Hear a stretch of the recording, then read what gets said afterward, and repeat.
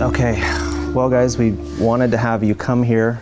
Number one, just to celebrate this baby girl here. I know that she's 16 months now, which time flies. I know I remember when I was able to hold her in your home, and we were able to come see her at the hospital when she was born, and wanted to have you guys come here and tell her story, basically. And the purpose and the reason why we wanted to have you guys come here is to celebrate her life, and also to encourage other families who were in your guys' position where you were that day at Planned Parenthood when we were outside calling out to you guys. And we want to encourage other moms and dads who are in this position, and also other Christians, other people that go to these kinds of places, and you know, they call out, they plead for the lives of children, they offer help, practical help, they preach the gospel. We want to hopefully give something that will inspire other people to start doing this, other churches to start rising up and doing the very thing, because this is the proof right here. This is what it's all about. This is what's worth laying down somebody's whole life for, is this baby girl that you're holding. She's absolutely worth the sacrifice and everything that comes with this. So if you could, whoever wants to go first, just bring us into, you're nominated, Derek. Whoever wants to go first, just bring us into her story, you know, from the beginning through your perspective and in your own words. Wow, all right. So we had just had this little one for not too long, and we were struggling because I wasn't making a whole lot of money back then. Then we had our son Archer as well, who was still in diapers, still young, and this one is a baby. And then she found out she was pregnant, and we both kind of freaked out. Right. It's like, we're gonna have 5 kids. Yeah. And no money. Yeah. And I think at the time we had just gotten a car repoed in Alaska, and my dad sent us $2,500, and we kind of made the decision that $2,500 was going to get us back to Arizona instead of trying to winter in Alaska. And then that's when we come into, she's born. A couple months after she's born, she's pregnant with her. Yeah. And at this point, our life had already fallen apart.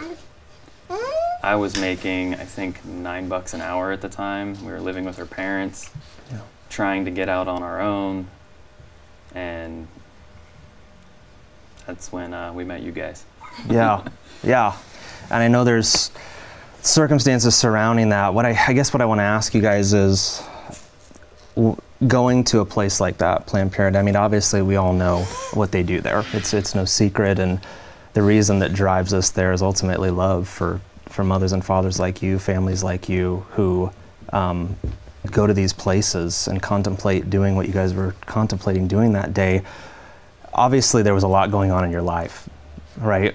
I mean, financial stuff, there was all this, you know, shifting ground in terms of work, and you know, you're adding another mouth to the table to feed. I mean, all this stuff. I mean, we talk to so many people who are in the exact same position, and they don't know what to do. It just doesn't seem like it's possible at this point, you know, to take care of another child. Right. So you guys find yourself in this position now. How did this transition to you guys contemplating, you know, Atlas and ending up at Planned Parenthood? At what point did you guys, you know, consider this, and what led to that taking place? It was me. He didn't want it at all. Like, he didn't want to go there at all. Yeah, I didn't want to go there at all, but at the same time, like, I don't know. He was going to do what I was going to follow her. Yeah. I didn't really want to, but at the same time, I was still stressing out about how am I going to feed 5 kids on $9 an hour. Right. That's a chore. Yeah, and throughout this process, like through us getting there, the first visit there is very deceptive. How so? Just the ultrasound they show you. We've been through I asked if I could see it, and they wouldn't show me it. Okay, and at this point, you were how far along? I think I was 5 weeks. 5 to 6 weeks. Okay. But we had seen several ultrasounds at 6 weeks where if you go to a doctor's office and they show you a 6-week ultrasound, it takes up the whole ultrasound. Right. The one at Planned Parenthood, they zoom out and it's this little dot, and I'm like, see, there's nothing even there. Okay, so they said that to you, Yeah. actually, No, during they that. said it to me. They wouldn't let him in the room. Yeah, they wouldn't even let me back there. Okay, so you were completely barred from access. It was just her ultrasound, zoom out frame in terms of there's nothing there, don't worry about it. And then at that point, correct me if I'm wrong, but that was the same day or a different day? No, that was the first visit, and then they did take us both back to talk to a doctor, and the doctor said essentially, we'll give you one pill that starts the process, the second pill, gets rid of everything, and, Yep. Since there's nothing in there at all anyway, it's not a big deal. The Saturday we came to take the first pill is when you guys were out there. Okay. And that's when we walked in. I personally didn't want to get out of the car. I was like, nope, there's people here. I don't want to do this. Let's just go. Yeah. No, let's just get inside and then it'll all go away. Yeah. I was like, all right, well, hurried up inside. They took her ID, and then in the process of them taking her ID and us sitting there, we could hear the megaphone, and If you guys hadn't been there, then she wouldn't be here. it's no, and I think right before we walked out, someone had walked out and started yelling at you guys, and then he was on his way back in, and we were on our way out, like, whatever, Man. dude. I think I remember that, honestly, that day, yeah. Well, I think once he saw us coming out, that's when he calmed down and stopped yelling at you guys, or something like that. I don't know. It was Yeah. turned it down. I don't know. Then I started crying. She started crying. Prayers were said. Yeah. It was Yeah. a very emotional. I know for me, and I know for her after we had left, it was a very emotionally jarring experience. Yeah. And that, even for weeks after, it was one of those, like, we almost did that. Yeah. Right. Wow. Okay. So, I mean, you guys were in there, on the verge of going through this. What you described for the stage of pregnancy that Courtney was at is so common in terms of the pill, what happens with that. You take the first pill, and then you take the second pill, and that ends the life of your child, essentially. And Atlas wouldn't be here with us right now. But as you guys said, you were there. Can you describe to me, I mean, as you were hearing this, and you're exactly right, by the way, I remember a man coming out and screaming at us, which is not uncommon out there in the nature of this work, but as you were hearing, the megaphone, the calling out, I don't know if it was intelligible, if you could remember what's being said, but like during that time, what was it that led you to say, okay, at this moment, we're leaving? Can you just describe what was going through your mind, what was going through your heart at that point? I think I just walked out. I didn't even tell him that. I don't want to sound vulgar, but she said, basically, F this, and let's go. And she walked out, and I was like, all right, we're doing this. And we walked out, and then I remember talking to you guys, and just like, I couldn't really see anymore. I was bawling my eyes out. And there's a ton of hands on me, and I just remember people honking as they went past and yelling at you guys, and I was like, just shut up. I'm tired of you guys already. And I couldn't imagine being you guys standing out there and dealing with that the whole time. Like, we were out there for maybe 10 minutes of prayer and just the one guy yelling at you guys, and we walked out into that, and then all the people just shocking. Yeah. And I don't know, it really sucked being where we were at, just because what we almost went through with. And then I personally felt really, I don't know how to put it, kind of condescending on myself that I'd gone that far with it. I'd let her go that far with it, and that now here we were talking to you guys, and it was definitely an experience that I wouldn't want to go through again. Yeah. Yeah. Well, I mean, I completely believe that God was kind to you guys on that day. You know, he was merciful to you all, and as you said, which always humbles me, because we know that it's not about any one of us. I mean, we're out there and we go, and then God moves and we see miracles like this happen. We see moms and dads inside, and you know, sometimes when they explain it to us, they say, I don't know, I just knew it was wrong, and I knew I had to leave, just like how you described. And you know, we get to be out there and just try to cover you guys with love. And obviously we were preaching the message to you that day that, you know, will help you, you know, talking about what God does in terms of saving people who find themselves in this position, not just saving them physically, saving the child, saving your baby girl from what was going to happen to her, but for anyone that is contemplating this and that turns away from it, changes their mind literally and comes to God, that shame and that guilt and that feeling that you're talking about, man, it's that condescension, like the way you put it, like it's that it's that No. Did you drop that in the hole? It looks like you did.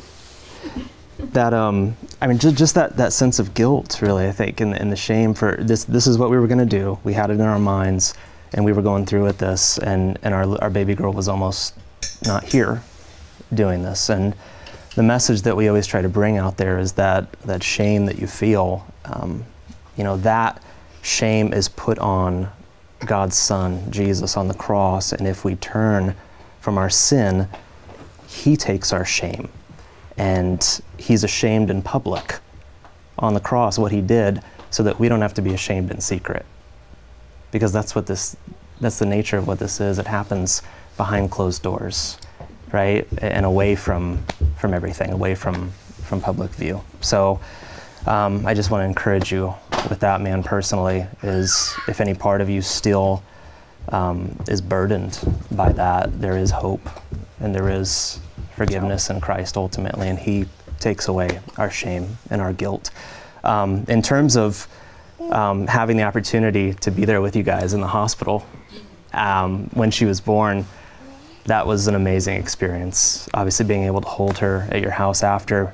Can you guys describe, I know Courtney, you were telling my wife that a little bit about her in terms of she's probably the only one of your children that actually looks like you, right? Yeah. So, She looks almost like me as well. right. So I know that that's special, but I mean, tell us a little bit about Atlas. What is she like? I mean, what is she drawn to in terms of things that really Babies. She has a baby doll that she carries around. Yeah. It's adorable. She wraps it in a little blanket. That's so cute. I mean, she's already going for the babies over there too. So She likes barbecue. barbecue.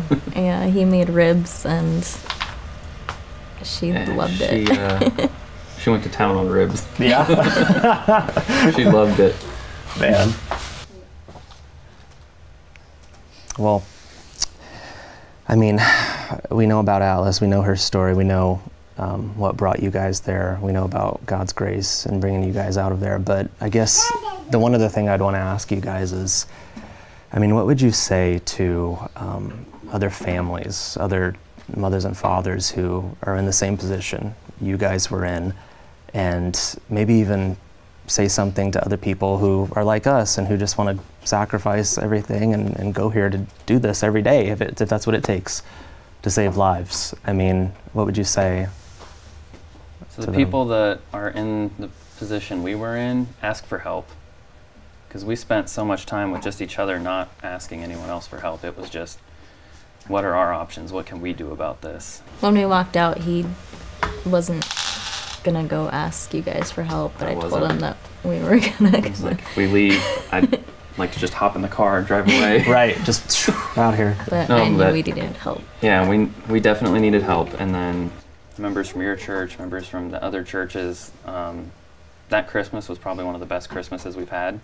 Praise God. Just all the presents and all the checking up people did to just kind of, hey, how are you guys doing? You guys need anything?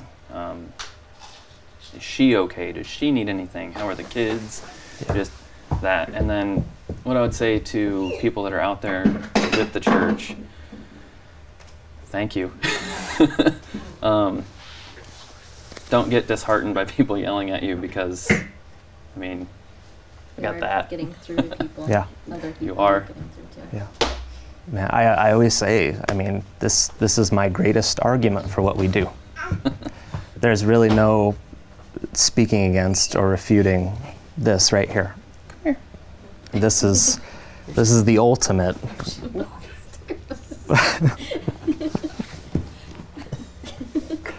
So, I mean, and I want you guys to hear this. As long as you'll allow us to continue to come alongside you and support you guys, we want to be here for you. And I'd love to personally just develop more of a relationship with you guys and hang out and have dinner or maybe go shooting.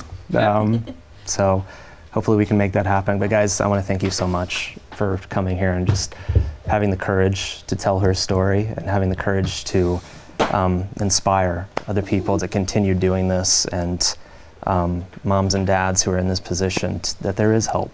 There's both help and there's hope. Hope in Christ, and then help among the people of God, among his people. So thank you guys so much for coming and talking with us, Derek, Courtney, and Atlas. You probably partly answered this question already, but is this right here, this joyful noise that's being raised, is this worth it? Is this worth? All of them together, it's crazy, but yeah, it's worth it. It is. It gets. I have 5 kids now. I don't know if that's been expressed, but Yes. we have 5 kids now. This one is the 5th, and it's worth it every day. It's hard work. It's exhausting, Gonna get down. but it's awesome. Amen. Children are a blessing. Hey guys, what's up? I'm Pastor Jeff Durbin with Apologia Church and End Abortion Now. I have incredible news for all of us who have been involved in this mission to end abortion immediately in our world and our nation. Those of you guys who have been with us for the last couple of years, you've prayed, you've partnered, you've given to this ministry. As you know, there are approximately 300 local churches across the United States who have been out now saving lives with Mercy Ministries at the abortion mill, getting free training and free resources from you who are with us with End Abortion Now. You know that now End Abortion Now, the message of the gospel coming into conflict with abortion, is international. It's in Southern and Northern Ireland, Canada, the United States of America, Australia, New Zealand. God has done amazing things through this work together, all of us together as the Christian church. The good news is we just received word that we have a $150,000 matching donation for 2019. $150,000 matching donation. As you know, our budget is a fraction of the budget of pro-life ministries internationally. And when you give to End Abortion Now, you're giving to Apologia Church, the Christian ministry, bringing the gospel, the Christian worldview into conflict with abortion globally. And so with this $150,000 donation, we're going to be able to get towards our goal of funding 2019. As you know, there are thousands of children alive today that experienced Christmas. Thousands of children who experience Christmas because of you, because of your giving, because of your praying, because of your participating. You know that there are hundreds of churches now who have received all of the free training and free resources, everything given away to them.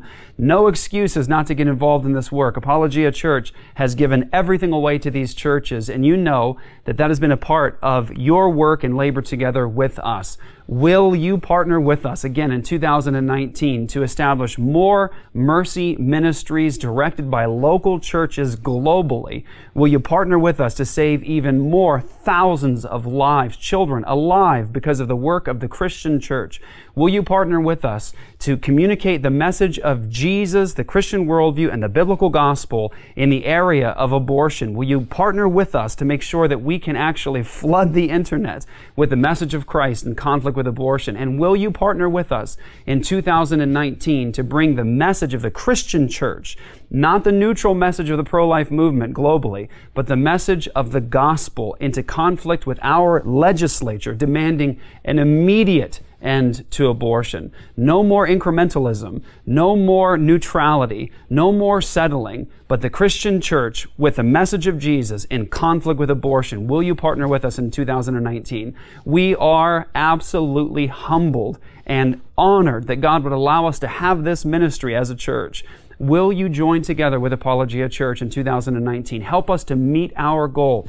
Every dollar that you give gets doubled because of this donation. So when you give $100, it's $200. $1,000 is $2,000. Whatever you give, you are going to help us to establish more mercy ministries globally, and you're going to help us to once and for all end abortion now as Christians. Will you partner with us? Will you give today, right now? Give, pray right now, and partner with Apologia Church. Give at endabortionnow.com/donate. You can give and you can help us to meet our goal for 2019. And at the end of 2019, who knows what God is going to do? We are absolutely astonished at what God has done in just a short couple of years together with Christians globally. Will you partner with us in 2019 to once and for all end abortion now? Help us to meet our goal with this $150,000 matching donation. Our budget for 2019 is $400,000. And with that money, you know that you are giving to a ministry of the Christian church that is supporting Christians across the globe, that is raising up local churches globally to bring the gospel into conflict with abortion. You know that when you give to End Abortion Now, you are helping to literally save children's lives. That's what you're doing. You know that when you give to End Abortion Now, you are raising up local churches globally to save lives and to end abortion as Christians with the biblical message of the gospel. Help us with this now matching $150,000 donation. Will you give today? Will you partner with us again in 2019? We'd be so grateful and so humbled if you would. I'm Pastor Jeff Durbin with End Abortion Now. Go to endabortionnow.com for more.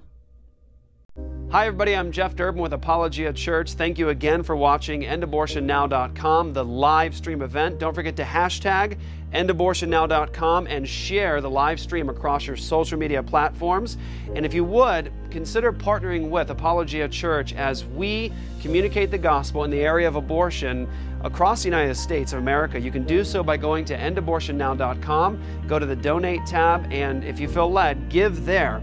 You can partner with about 100 churches right now that have partnered with Apologia Church across the United States. Just this week, babies have been saved. Just this week, Christians have been getting involved in this ministry, bringing the gospel to their local abortion mill, and you can do the same. But if you feel led, give today at endabortionnow.com and help us continue this effort to end abortion immediately in our nation. endabortionnow.com.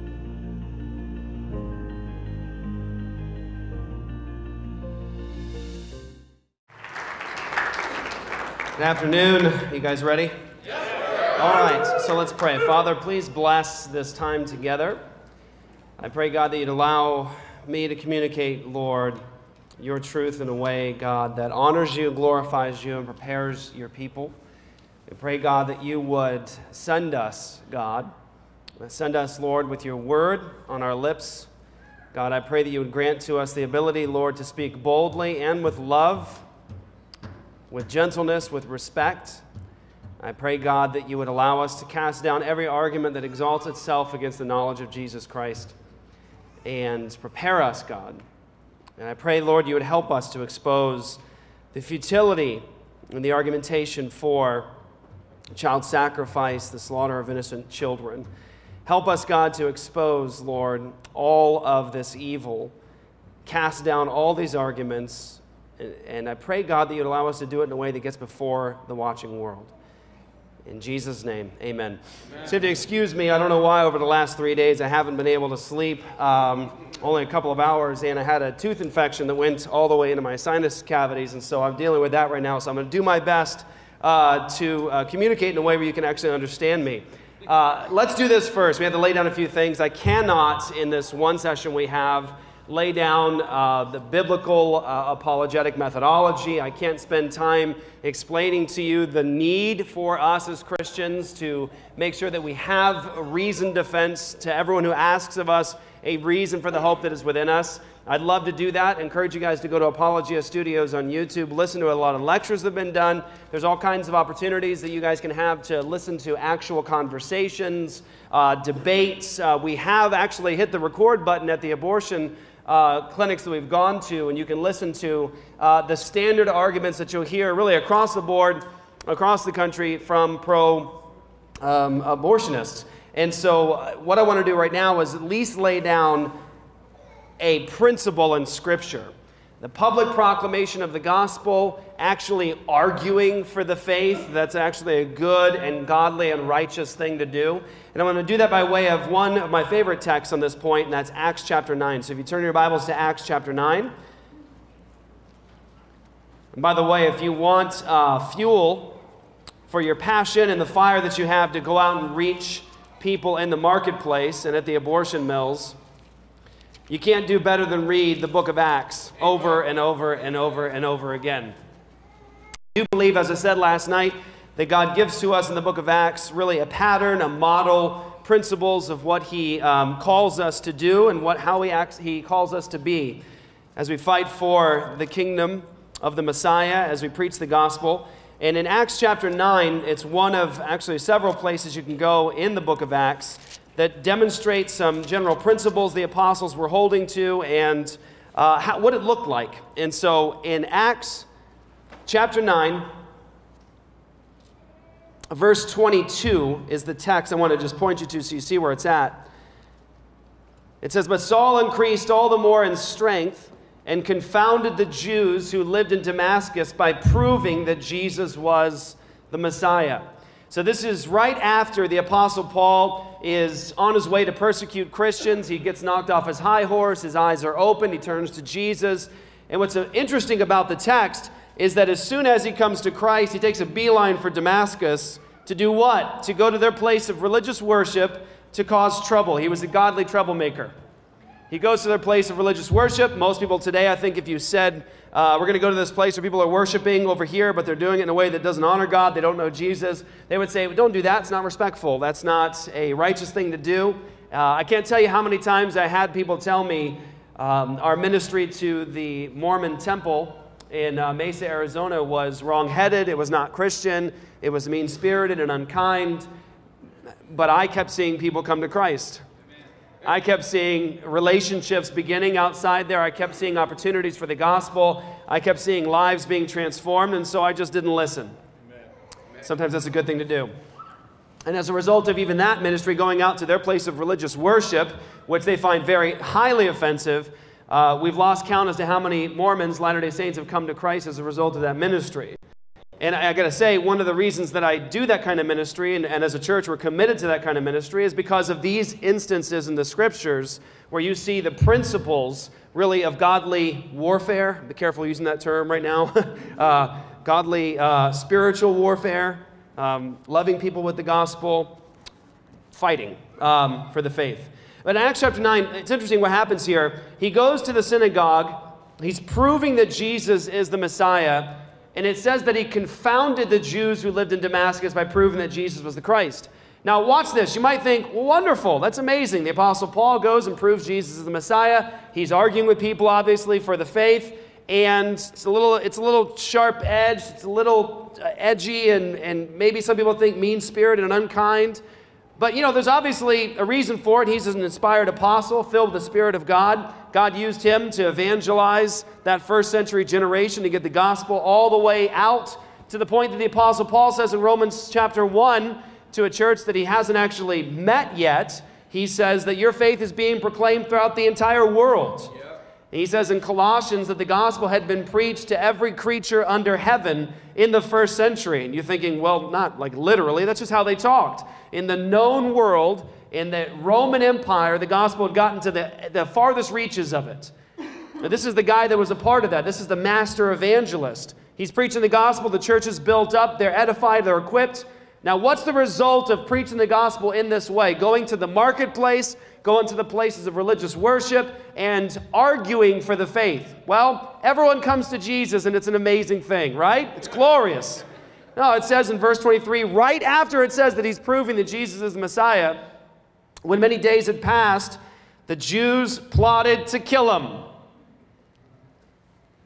So, I mean, that is the result of being a godly troublemaker. Oftentimes, you're a godly troublemaker. You love people. You lay yourself down for them. You love God and them enough to say and do something. And sometimes when you're faithful in doing that, people want you dead. I've said it many times. When people confront the way that we do ministry, the risky places that we put ourselves, people say, you know, I think that that's abrasive, it's just mean-spirited, it's not kind, it's not Christian, you ought to be making friends with those people. And what I say is, well, in the book of Acts, the apostles were beaten for their proclamation of the gospel, and people wanted them dead. No one's tried to kill me yet, so I think I'm doing something wrong. I'm on my way. Glory. That's right. But what's interesting here is the result of this. It says that people plotted to kill him. Their plot became known to Saul. They were watching the gates and day and night in order to kill him. But his disciples took him by night and let him down through an opening in the wall, lowering him in a basket. Interesting thing about that is that it's perfectly appropriate for Christians to be wise. And if you find out people are trying to kill you, it's good to walk away. So mark that down. If you go to an abortion mill and you realize that something's about to happen, somebody's about to punch your face in or knock you out or injure you, it's not unchristian to simply say, let's find a way out, right? Let's get out, let's call the police, that's important, and not to get involved in a way where you might lose your life. It's okay to sneak out of the crowd like Jesus did. And when he come to Jerusalem, he attempted to join the disciples, and they were all afraid of him, for they did not believe that he was a disciple. That was probably an interesting conversation. No, but guys, for real. Like really, right? It says, Barnabas took him and brought him to the apostles and declared to them how on the road he had seen the Lord who spoke to him, and how at Damascus he had preached boldly in the name of Jesus. So he went in and out among them in Jerusalem, preaching, what? Boldly in the name of the Lord. He went in and out among them at Jerusalem, preaching boldly in the name of the Lord. Here's Paul going to a place of worship, and he's stirring the pot so that they want him dead. He's going in and out among the Jerusalem, preaching boldly in the name of Jesus. And he spoke and what? Disputed, argued against the Hellenists. But they were seeking to kill him. So is it a righteous thing for Christians to actually argue with unbelievers? Argue with those who are hostile to the faith. Now, you might be thinking, well, why, Jeff, we're all in this. We understand that that's the way to go. Well, I have to mention, a lot of people are watching this right now who are part of modern evangelicalism that essentially sees Christians arguing with unbelievers and says, guys, I don't know. I just don't know. I don't know about that, y'all, right? The idea, you know, you see Christians arguing for the faith, you think, well, that's not from Jesus, right? You're not being very much like Jesus. Well, Jesus argued with people. Jesus confronted people with the truth. Jesus loved people enough to say something. And the apostles lived in such a way, make no mistake about it, that they were vilified, crucified, decapitated, flayed, burned in ovens. You see? That's what you get for living your life out loud for Jesus, right? That's the kinds of things that they did that set forth the gospel into the world. Oh, and by the way, that's the reason that you know Jesus today. That's the truth. So remember this. If you look in the book of Acts, you see how the church is actually moving in the world. What are they doing? What are they involved in? Well, they're involved in argumentation for the glory of the gospel, for the faith.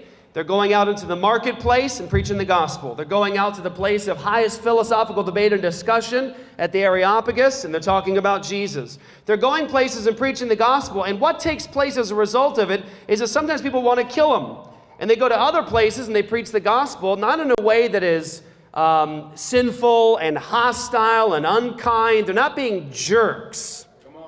All right? They're not being street screechers. Right?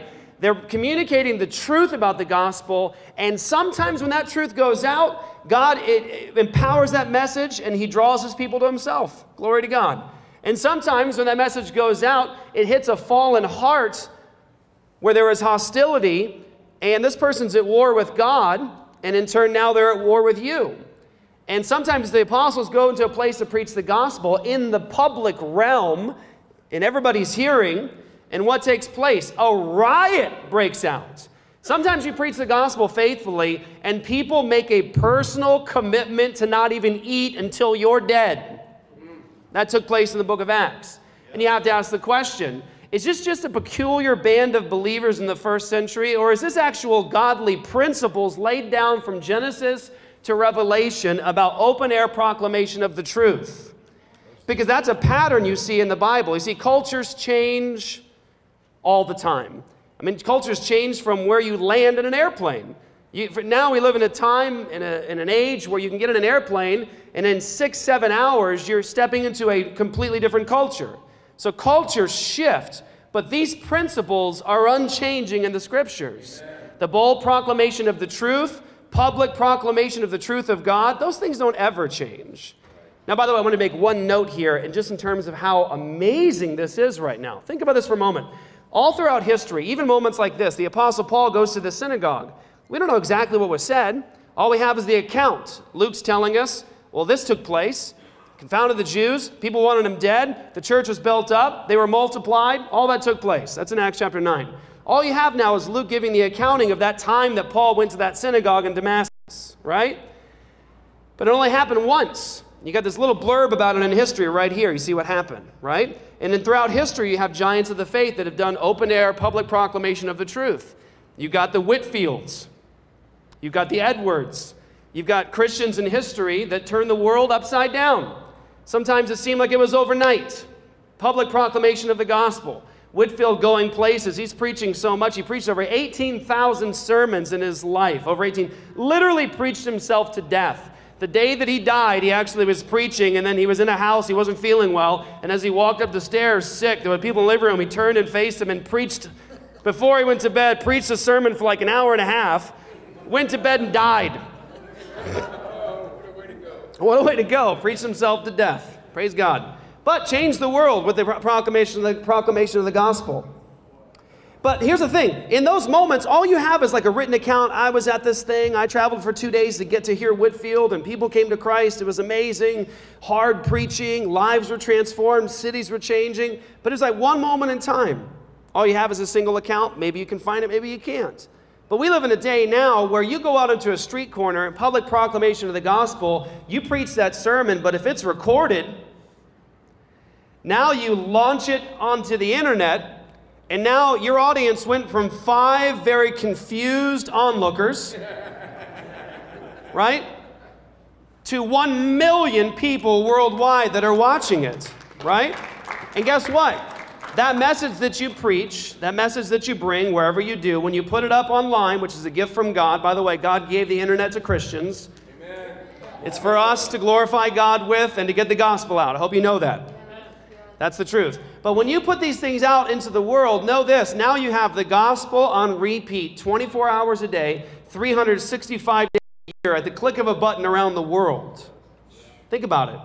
Sometimes we'll put a message up, and we use this vehicle that God has given to us. We put a message up, and in the moment you hit, like, send, people are watching what God is doing, and they're hearing the message in London, South Africa, yes, even Canada. Canada happens there. South America, New Zealand, Australia. All of a sudden, dots are popping up all around the map. And now this message is literally clearing the world, going around and around and around 24 hours a day, 365 days a year. Sometimes we get messages from people after this public proclamation of the gospel. We put it up online. We forget about it. We get a message from somebody 2-3 years later that came to Christ as a result of watching something that we put up on the internet 3 years ago. They came to Jesus. That happens all the time, brothers and sisters. And so I'm adding that to this to say, look, this principle of public proclamation of the gospel, that's a principle in Scripture you can't argue with. And the evangelical church of the 21st century in the West needs to learn the principles in Scripture about how the gospel is to be brought. But what we have now is not simply these isolated moments in history where we preach the gospel one time to one audience and then we're done.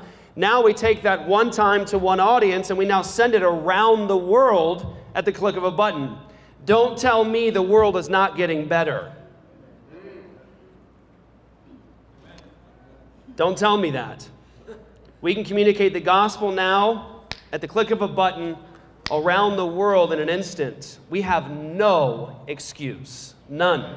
Consider this last thing for a moment now. I know we're supposed to be doing overcoming objections, but my name is Jeff Durbin, and you know how I do this, okay?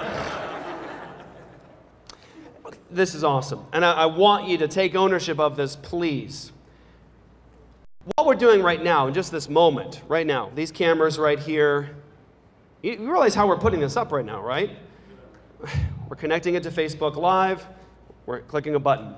Last night's live stream was seen this morning by over 24,000 people. Do you see? Now, think about it for a second, how amazing this is. Last night's live stream, seen by over 24,000 people all around the world, and we did it using an app that we don't pay for. Facebook is free, with some devices that we have actually paid a lot for.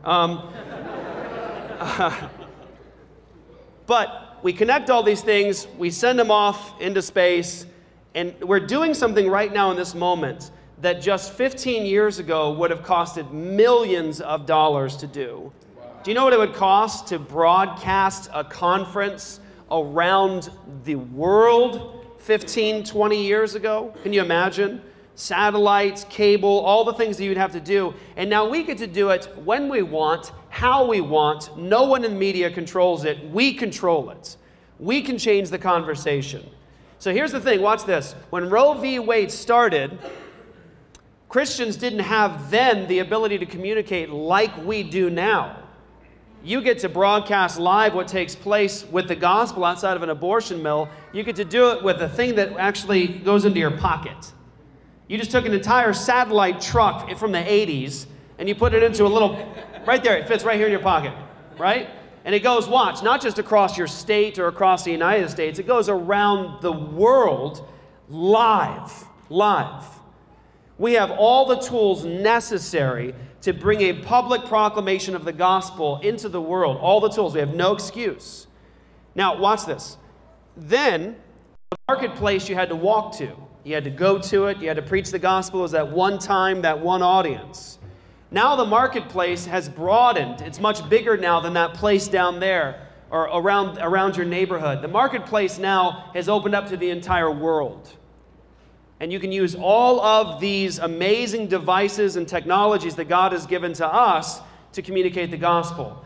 All of it was given to the world, by the way, by the Christian worldview anyways. So start taking ownership of it.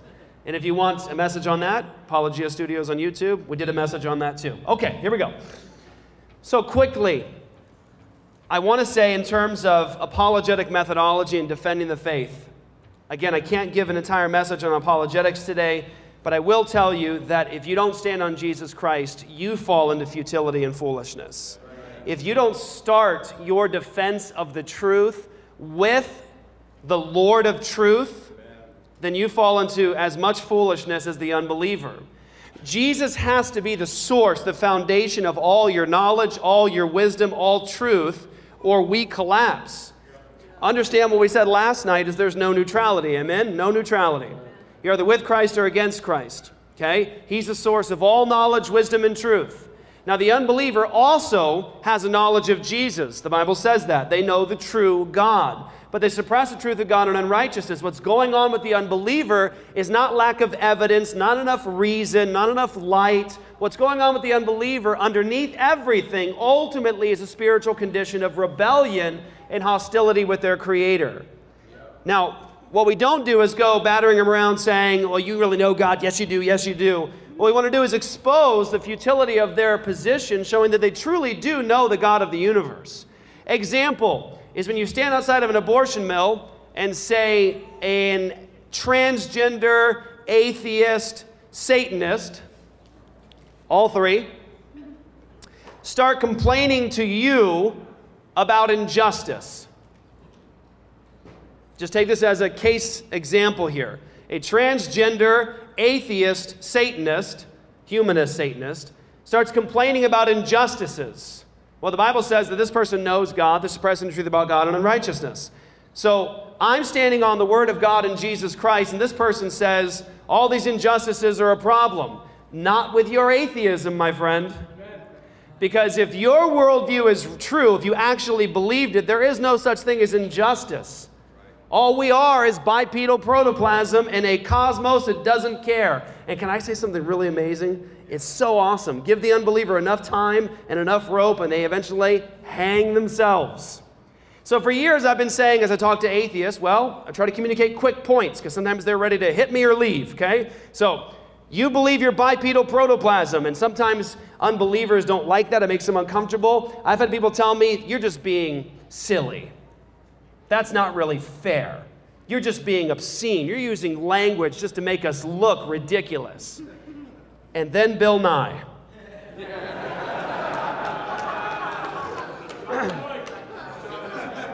To all my bipeds who identify as ladies. You guys see that? No? No, did you guys see it? For those of you guys that did, I'm sorry. For those of you guys that are about to, I'm sorry.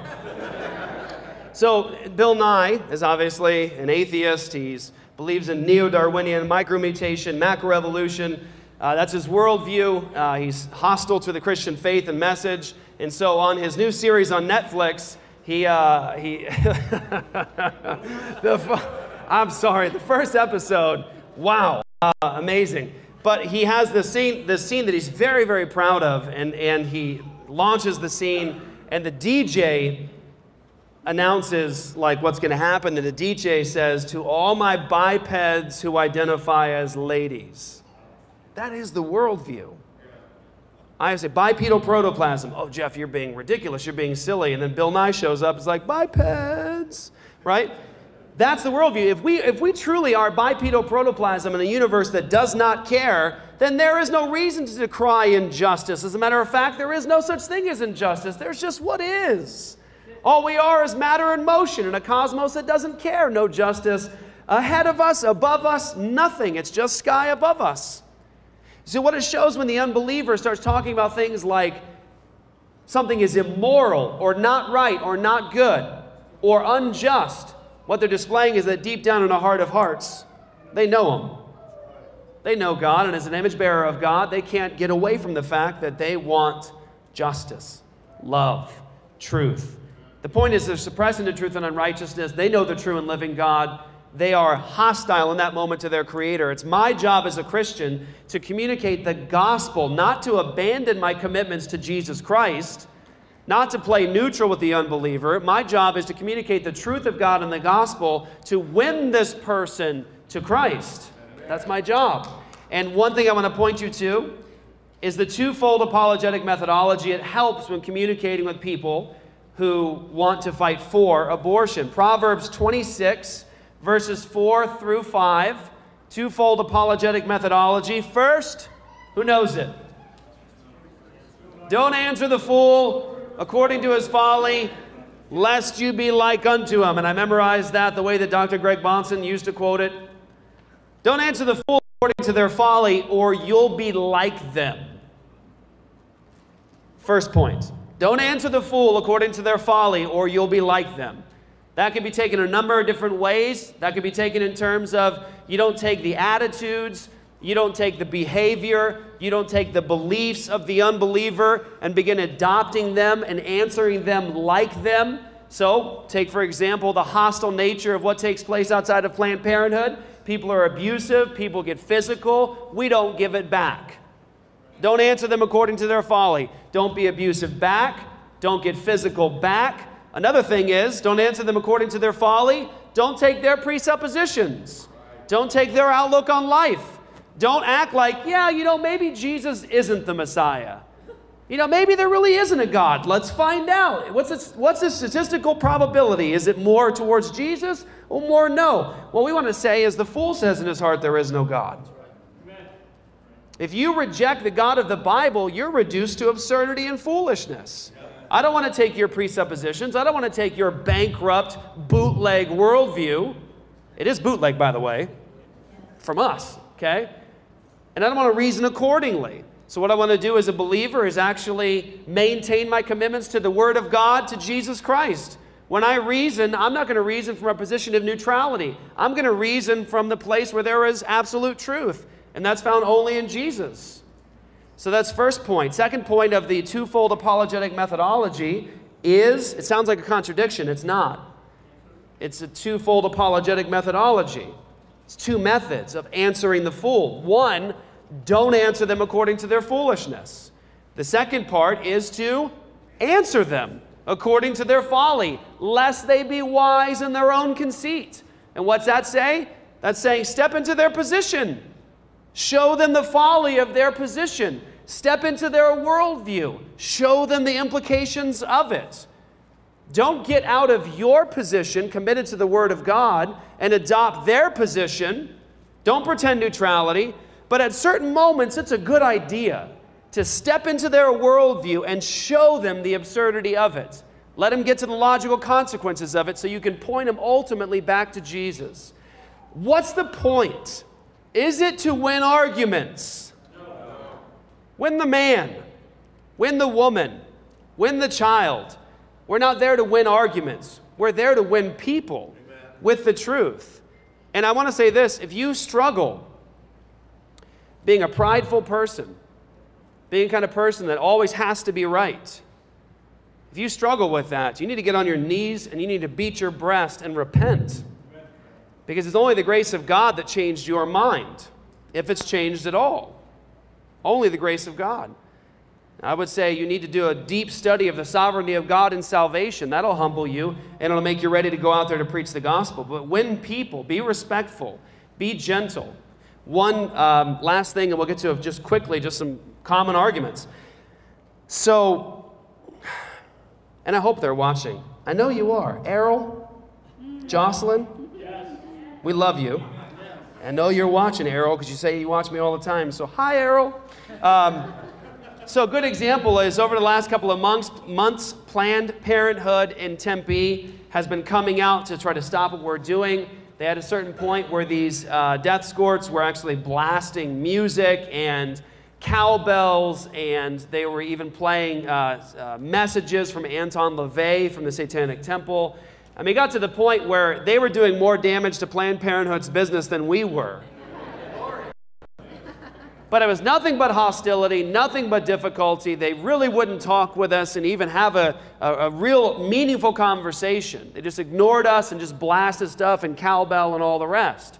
Well, we finally had an opportunity over the last couple of weeks, maybe 2 or 3 weeks, to finally get them to stop with the noise, stop with the just mindless, crazy noise and just meaningless noise, and let's talk. Let's have a conversation. That's why we're here. And so we did. Those conversations are up on the internet for you to see.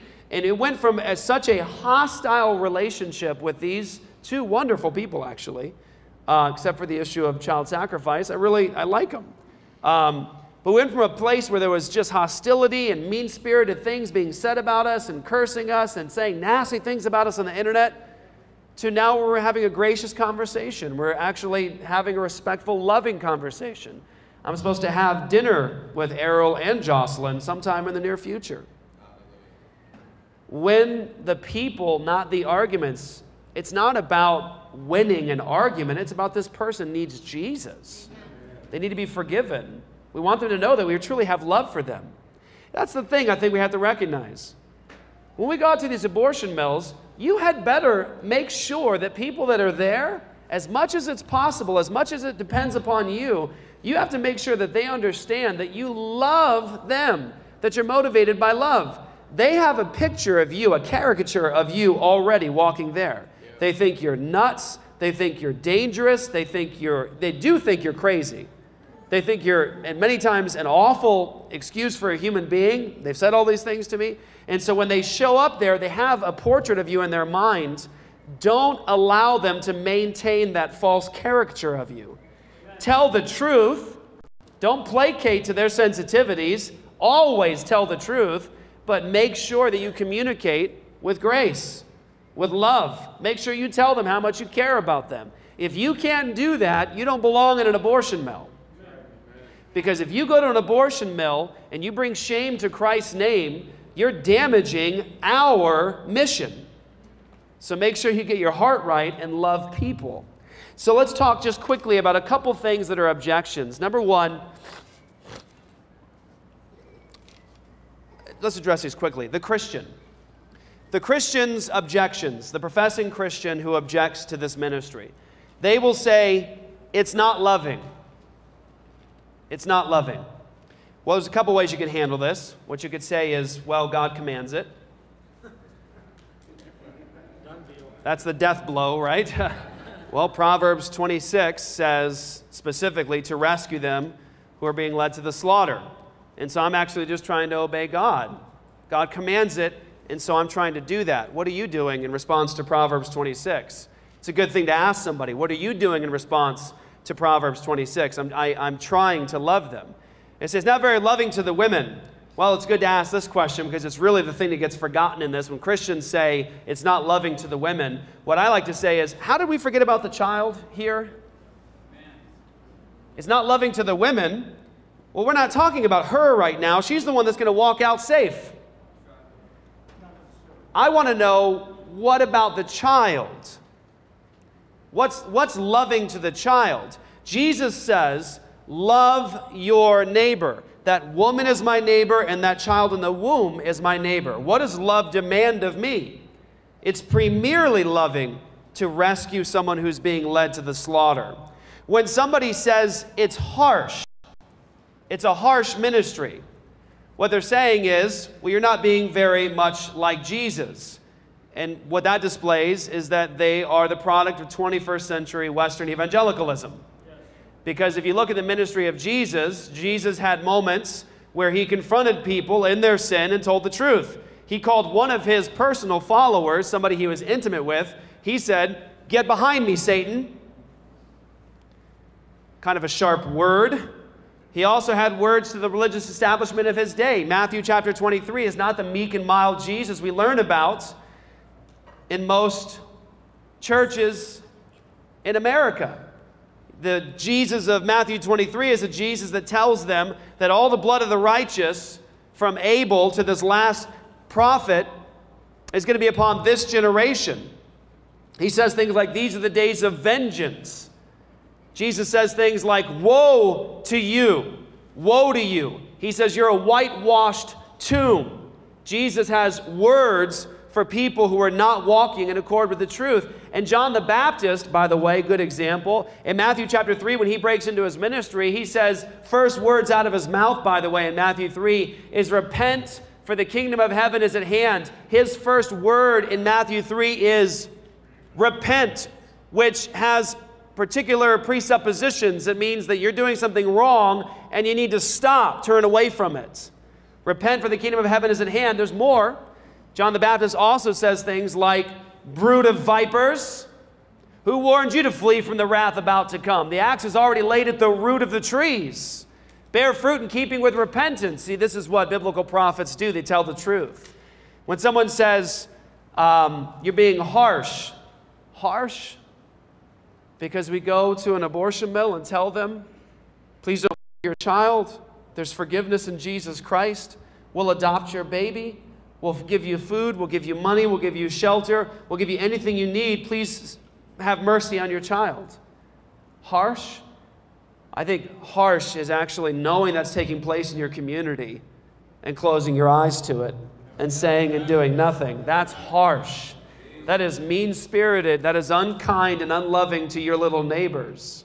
When you know what's happening and you do nothing. When they say it doesn't help, it's not a helpful ministry. What they're displaying in that moment, and be gracious to them, what they're displaying in that moment is that they have no understanding of what actually is taking place. When someone says it's not helping, be respectful and gracious to people who are Christians and asking these questions. What I tend to do to people who are professing Christians that attack our ministry, I have a simple way to handle it. First and foremost, I ignore most trolls on the internet, which is basically the entire internet. But I have a way I like to handle this with professing Christians. This is what I do. I have at the ready a number of pictures of babies that we've saved. Some of them are pictures of me holding the baby. So when someone says, I don't think it's helpful, I think it's wrong, I think it's unloving, don't go to the abortion mill. What I do is, no comment, I just put the picture in a thread. If they make another comment, I put another picture in a thread. Another comment, another picture in a thread. Why? I'm trying to show, here's the fruit. This is the fruit. And what I often say, if they want to continue discussing, if I think it's worth it and beneficial to even have that discussion, is I'll say, well, we went and so Carmelo was alive. So should we have not been there? What would have happened if we weren't there? Well, we went, Christians went, and Olivia Grace and Kara are alive now, twin girls saved at Planned Parenthood Tempe. Here's their pictures. So should those Christians have been there? Should these girls be dead? Now that'll get people who are professing Christians thinking. And like I said last night, you've got two methodologies that are being debated. One is go, and the result is lives are saved. The gospel is preached. We're talking in the hundreds. The other methodology is say and do nothing, right? Be pro-life in your church and vote Republican. And ask the question, how many babies have you saved? It's not wrong to ask that question, by the way. It's not haughty in any way.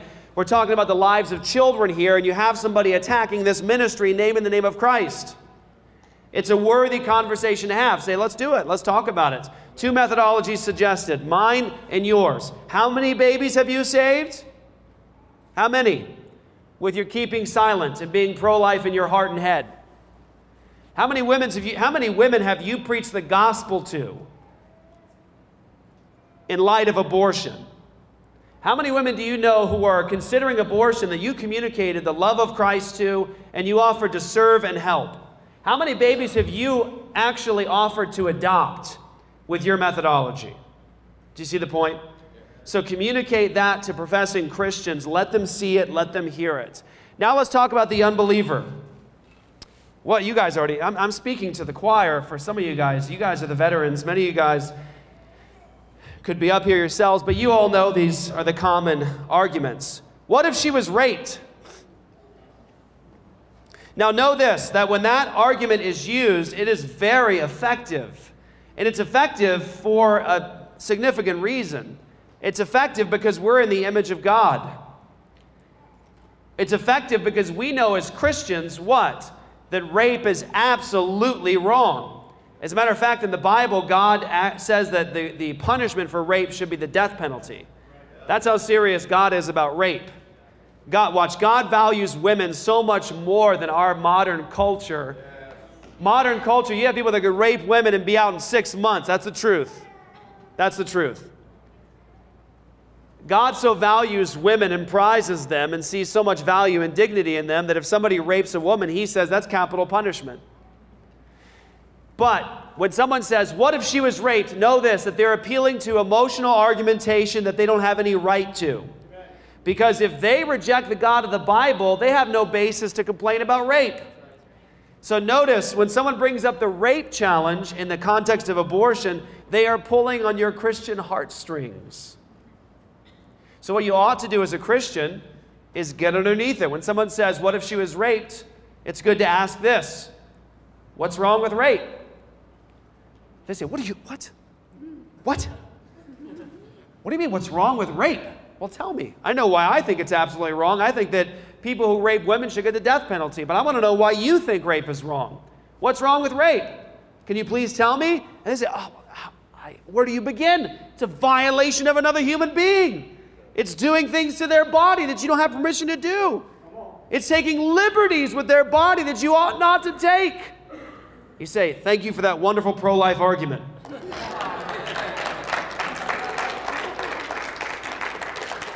What's wrong with rape, in principle, is the very same thing wrong with abortion. Same thing. And so expose it. And here's what we say when someone says, what if she was raped? That's an awful, awful, horrific thing. We want to come aside every woman who has ever been raped and love them and care for their needs. But I can share with you the stories of children who were conceived in rape, who are actually adults now, and would ask you, please don't kill me. You see, at no other time in our judicial system do we suggest giving capital punishment to children of criminals. You don't kill a child because their father is a criminal. And so communicate that.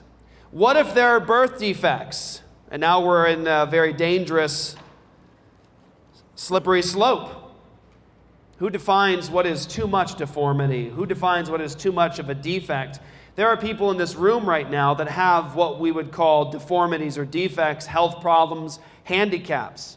So it's a slippery slope to start saying, well, we can kill children based upon their birth defects. Well, where's the cutoff? How much is too deformed? What is too much of a birth defect to not be worthy of life? And I'll say this, I do believe that children who are handicapped deserve to live. So what you could do is just do it in a punchy way. When someone says, what if there's a birth defect? You should say, yeah, I don't think we should kill handicapped children.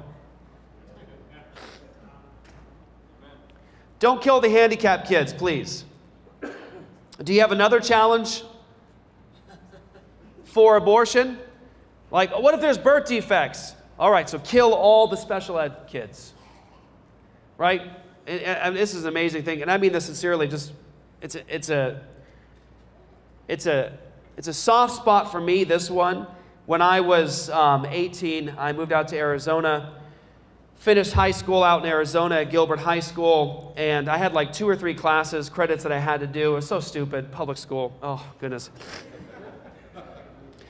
Totally, like 3 classes, and they just like, just come in and do these, and they were all electives.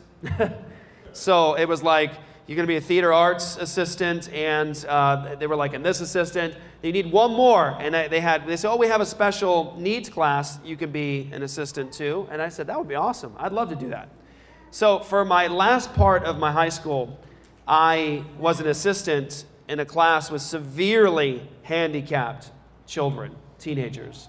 I mean, these were kids that had to be carried around the classroom. These were kids that could barely speak or communicate. These were kids that were so severely handicapped and in many ways deformed that it was hard to even manage. We had to change their diapers, and these are like 16, 17-year-old kids. And so when someone says to me, what if they have a birth defect? What if they're going to be deformed? That's a soft spot for me because I've cared for some of these amazing human beings, and I'll tell you this, I don't want to murder them. I don't want to kill them. They deserve to live as much as I do. So what if there's birth defects? So your argument is kill all the handicapped children. Right. What about incest? Same line of reasoning. What I typically say is I know people who are products of incestuous relationships, and I don't think we should kill them. And that's the truth. What if she is poor? What if she can't take care of her children? What if she's poor? What if she can't care for her kids? Okay, so your argument is kill all the poor kids. You might say, well, that's just simple. That's because it's foolish. That's because the argument is utterly foolish. Answer the fool according to their folly. They're using an emotionally based argument. What if she's poor? What if it's going to be hard? Okay, so if it's hard, if you hit a moment of financial difficulty, kill the kid? Well, what about this? Let's change the scenario. What if we're not in the womb now, but we're, say, 3 or 4 years old, dad and mom lose their jobs, and we hit a moment of financial difficulty? Do we give mothers and fathers now permission to kill 2 and 3-year-olds because we lose our jobs? Well, Johnny, dad got laid off today.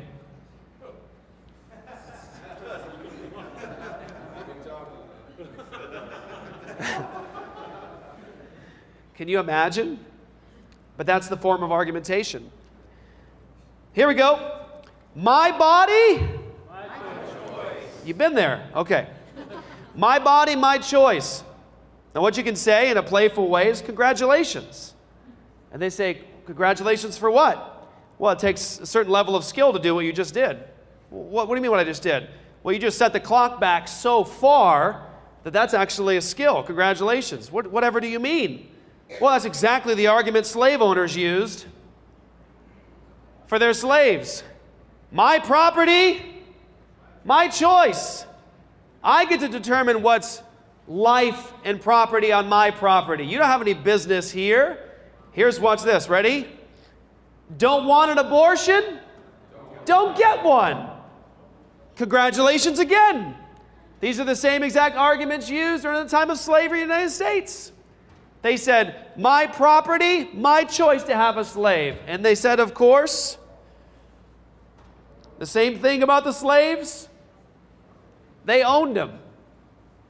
They owned them. They were their property. My body, my choice. Don't want a slave? Don't get one. You realize, of course, these were the arguments. They said exactly these things. You don't want a slave? Don't get one. It's just a fetus. Some of you guys know how I respond to this one. You say, why don't you just please speak English? What do you mean? Well, fetus comes from Latin. It referred to the newborn offspring of a creature. It referred to essentially a small child. And so you can feel free to speak English here. Okay? So it's just a small child. It's just a baby. And they say, no, no, no. It's a clump of cells. It's just a cluster of cells. And what you could say is, and so are you. A very complex structure of cells. But actually what it is in the womb is all the biological components of a human being from conception. The only difference is the difference of degree, change over time. I gave you guys the sled argument. Memorize it and know it, because most of the arguments that you'll get outside of the abortion mill when it comes to very bad argumentation for abortion comes down to those areas. Size, it's small. Level of development, environment, and degree of dependence. I'll just do this quickly. Excuse my nose here, guys. It's barely hanging on. Size, it's really, really small. It's not fully developed yet. Well, I can introduce you to my 8-year-old. He's not fully developed yet. He's very small. My wife is also very small, right? Is she in danger? Can we kill human beings because they're not big enough? Next is the level of development. Not fully developed. Neither are 1-year-olds, neither are 2-year-olds, neither are 5-year-olds, neither are 9-year-olds, neither are 10-year-olds. Not fully developed yet. When do we kill human beings because they're not fully developed? Environment. It's inside me. It's dependent upon my body for support. It's dependent upon me for support. And again, another example is, do we kill children based upon the different locations they go in and out of in the home? So it's in the womb, so we can kill it, but not over here.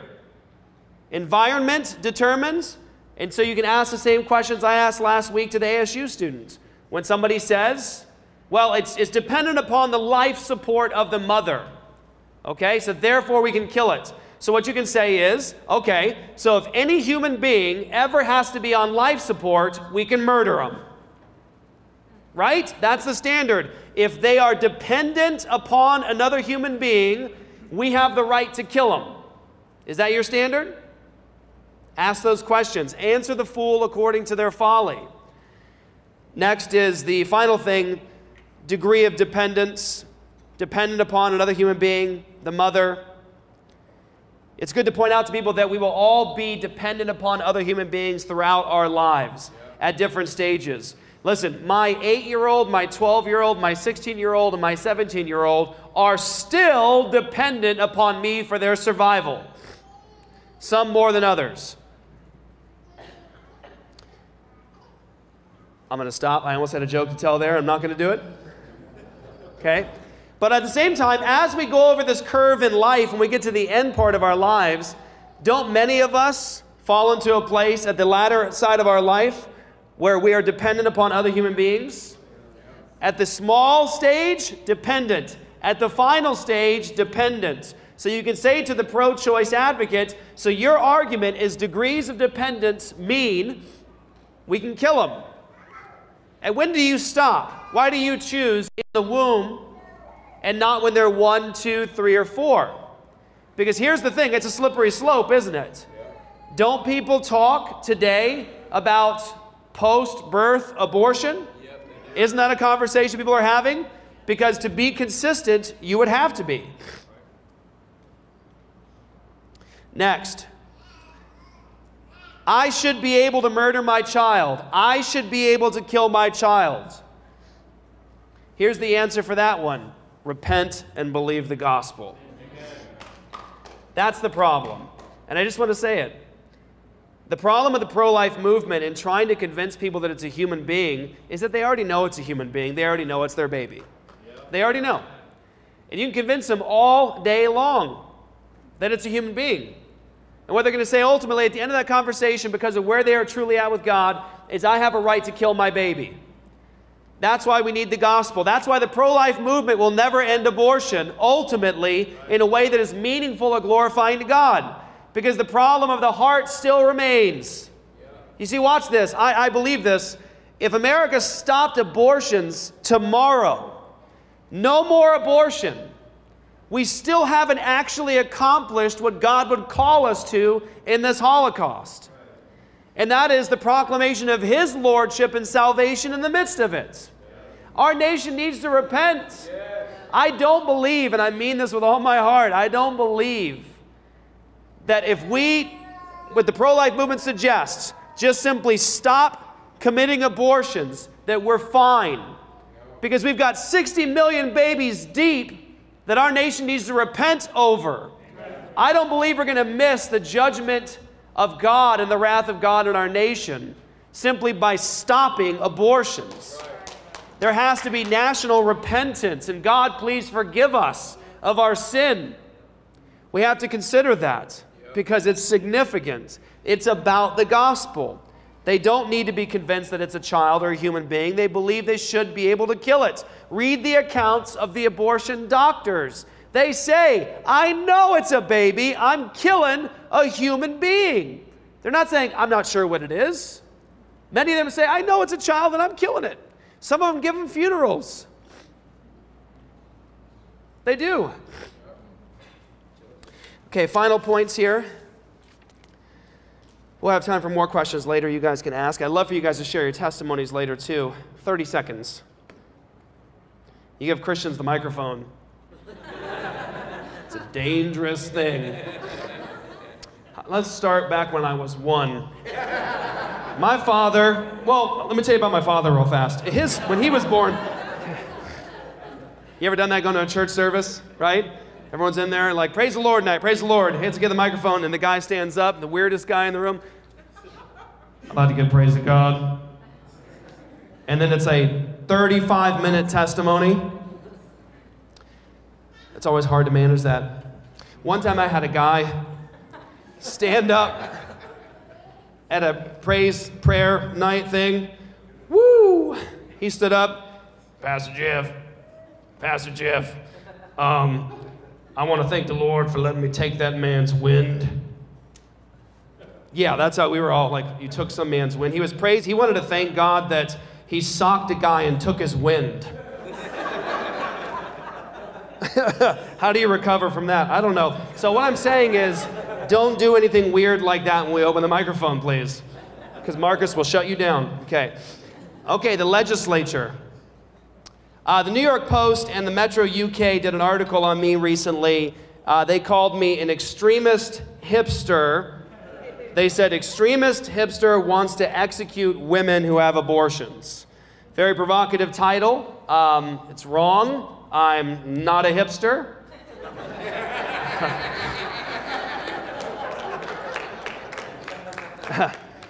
And I also personally don't want to execute anybody. That's not my jurisdiction.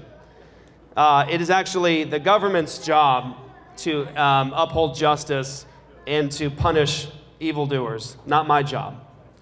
But there are challenges that arise in this entire conversation. Here are the challenges. People will say, I want abortionists, I want them punished, but not moms. Mothers who actually have abortions, I don't want them punished, just the abortionist. And when someone actually hears our position, that we believe that it's murder and it should be punished by the state as murder, they often say, that seems harsh. Really? You believe that? Or the unbelievers actually think that our position is obscene enough to write articles against me saying, extremist hipster actually wants to execute women who have abortions. That seems so provocative. But let's ask the question. It really is surrounding two things. Two things are happening there, and really that's it. Two things. One, Is abortion murder? So in the conversation, when someone says, oh, that seems super harsh, well, there are two things to talk about. One, is it murder? And two, what should the penalty for murder be? That's all that's happening there. Now, if you talk to the Christian who disagrees with punishment for abortion, you have to ask them those two things. Just two. One, is abortion murder? And two, what should the punishment for murder be? It surrounds those things. And what do we have to do to answer the question? Well, I would say go to God's Word. What does God say consistently from Genesis to Revelation, the entire spectrum of the Scriptures? What does the Bible say consistently and all the time? When a person murders another human being, what is the righteous punishment from the state for murder? Life for life. Life for life. That is from Genesis to Revelation. If you murder another human being, the just penalty from the state ought to be life for life. And by the way, over 30 states in our union still say that capital punishment is a just answer for murder. Now, somebody might say, as a professing Christian, here's the thing. We're no longer under law, we're under grace. Well, I would say I would point you to Romans chapter 3, where he says, do we then make void the law through faith? God forbid. Actually, we establish the law. That's what he says. But I would further point you to the Apostle Paul. Somebody says, no, after Jesus and his ministry, we're not concerned with that at all. The law of God doesn't apply here. God's standards don't apply here. We're not even concerned in any way with those things as Christians. I would say Romans chapter 13, the Apostle Paul says that the civil magistrate, the government, the state is God's deacon, his servant, to do what? To essentially uphold justice and punish evildoers. So, God's ordained institution to handle justice in a society, watch, post-cross, post-resurrection, post-ascension, Romans 13, looking back at the cross, it's already done, Jesus is already on his throne. Paul says, today, in the Christian era, the government is God's servant to uphold justice. Now, real fast, whose servant is the civil magistrate? God. Tell me again. God. The true God? Or some other God? In Romans 13, the inspired apostle says that the state, the government who upholds justice, is God's servant, his servant, to serve the true God. Now the question is what is God's standard against murder? Life for life. If you take somebody's blood, shed somebody's blood, then your blood has to be shed. That's essentially harmony brought through that. Now, there are more challenges that come to this. We have to talk about it. And that is this too. The Apostle Paul, when he was in trial, he was being brought up on charges, essentially being called a lawbreaker. In the book of Acts, go read it later. The reference, Acts 21 through 23. Read those chapters there to get the context. When the Apostle Paul, after the death of Jesus, the resurrection of Jesus, and the ascension of Jesus, when he is brought up on charges, they're essentially bringing him up now to condemn him. He says this, after the cross of Jesus, after the resurrection, I'm stressing it again so you get it, in the Christian era, he says this, if I have done anything worthy of death, then I do not object to dying. He says, with Jesus on his throne, with salvation now broken into history, before a judge, if I've done anything worthy of death, worthy of the death penalty, then I don't object to dying. Now, I would suggest this would have been a premier moment for the Apostle Paul to say something about that. Right. To say, oh, you don't understand, guys. You see, we live in the Christian era now where God's not concerned with justice. We live in the Christian era now where there is no death penalty. We live in the Christian era now where we're not concerned as a church for these things. He actually says, if I've done anything worthy of death, I don't object to dying. Because God's standards are unchanging. Now, consider for a moment now, this is really important, guys. Consider for a moment now the convoluted thinking within the church at this point here. We say, abortion is murder, but I don't want women to be punished for abortion. Now, by the way, what do we say about that? We want every woman to know Jesus Christ. We want every woman to be forgiven of their sin. We want every woman to be washed. There are women in this room today who know Jesus, who have had abortions, that are forgiven, and God will never condemn. He will never hold your sin against you. You are washed, and you stand in the righteousness of Jesus Christ. Amen. That's the truth. But when someone says, I believe abortion is murder, but women shouldn't be punished for it, they're showing the contradictory nature of their thinking. Ask them this question. Do you believe that people who, say, rob someone's home in the middle of the night, should they be punished by the state for theft if they're caught? What do Christians all say to that? Yep. Do you believe that if a man breaks in someone's house and violates a woman, say another man's wife, should he be punished for rape? What do Christians say? Yes. So we notice this. Christians say, well, we know it's murder, but we want these women to know the gospel. We want them to be forgiven. Well, I do too. Me too. But I also know that God is still concerned with justice. Take this example for a moment now. You have a guy, he's running down the street at 9:30 at night. You're sitting down with your friends at a coffee shop, and all of a sudden this guy comes running up, and he dives into the coffee shop, and you're like, what's going on? And he's like, panting, and he's breathing, and he's like, I just stole something from someone's house, and now the police are after me. And you're like, oh man, let me share the gospel with you. You need to know Jesus, and this is sin. You need to be forgiven. This is what Jesus did. And all of a sudden, right there, you have revival in the coffee shop, and this thief comes to Jesus, turns to Christ right there, turns and receives Christ, puts their faith in him, and now you put your arm around him, you're hugging him, and all of a sudden, woo, woo, cops show up. Cops show up. They walk up to the coffee shop. They see the perpetrator, and they come in, guns up, and they're ready to arrest this guy. Do Christians go, halt? This man is saved. Do we do that? Do we say to police officers, officer, you don't understand. This man has totally turned to Jesus. What do? We recognize, we say to the thief, hey man, like you're in Jesus now and you're forgiven of all your sin, but this is an institution that God has ordained to bring harmony. You got to make this right.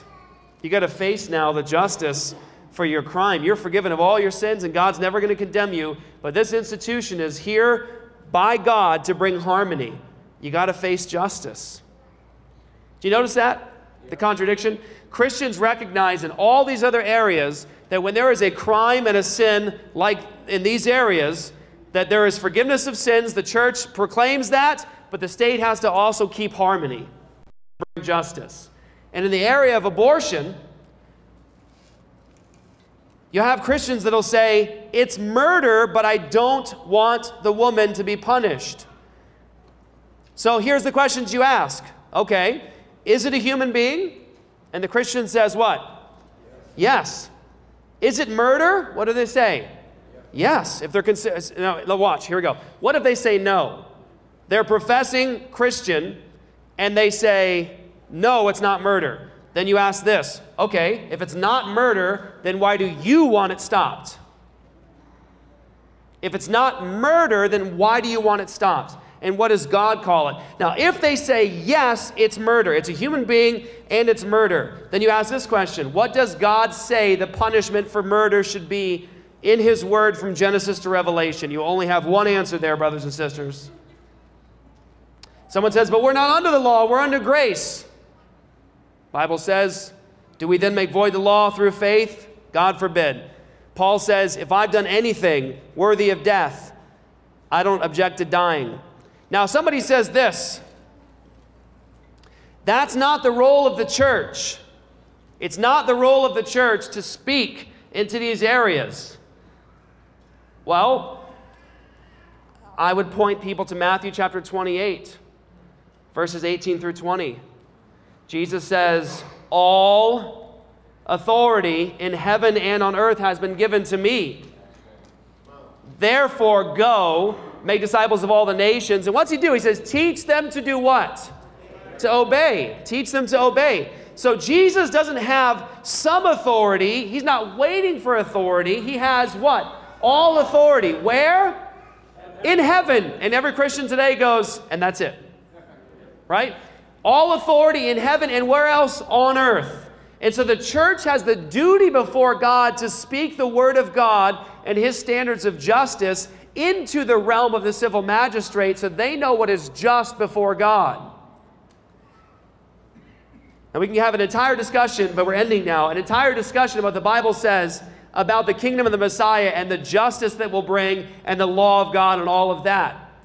But it's important to note that the person who says it's not the role of the church to speak into this area, listen, they don't really believe it. They don't really believe it. Proof is when somebody, watch, when somebody steals their car stereo, these Christians are dialing 911 because they believe that there should be justice for crimes. When somebody breaks into their home, they call the police. When somebody assaults their child, they call the police. They want justice. When a person says it's not the role of the church, what they're really saying is, I don't really believe that it's murder. I don't believe it's an image bearer of God, and I don't want to do anything about it. When they say it's not the role of the church, because we recognize from the scriptures that it is the role of the church to speak prophetically to every area about the authority of Jesus Christ. And by the way, this is important. When we say, it's just a quip, it's like a t-shirt now we wear. Christians just say it. They say, it's about the gospel, man. Just preach the gospel. Just preach the gospel. People say, stay out of politics and just preach the gospel. What's the heart inside the gospel? What is the heart? It's, watch, the declaration of the lordship of Jesus Christ. Do you understand that? Watch, it says in Matthew when Jesus destroys Satan in the wilderness, lays the smack down on Satan in the wilderness, defeats him, right? It says that he's going forth doing what? Proclaiming the gospel of the kingdom. The rule, the good news of the rule of God. The good news of the rule of the Messiah. You got to capture that. When someone says, just preach the gospel, I say, I am the authority of Jesus Christ over every area. Preach the gospel, that means talking about Christ's full authority. That means talking about Jesus as Lord of Lords and King of Kings.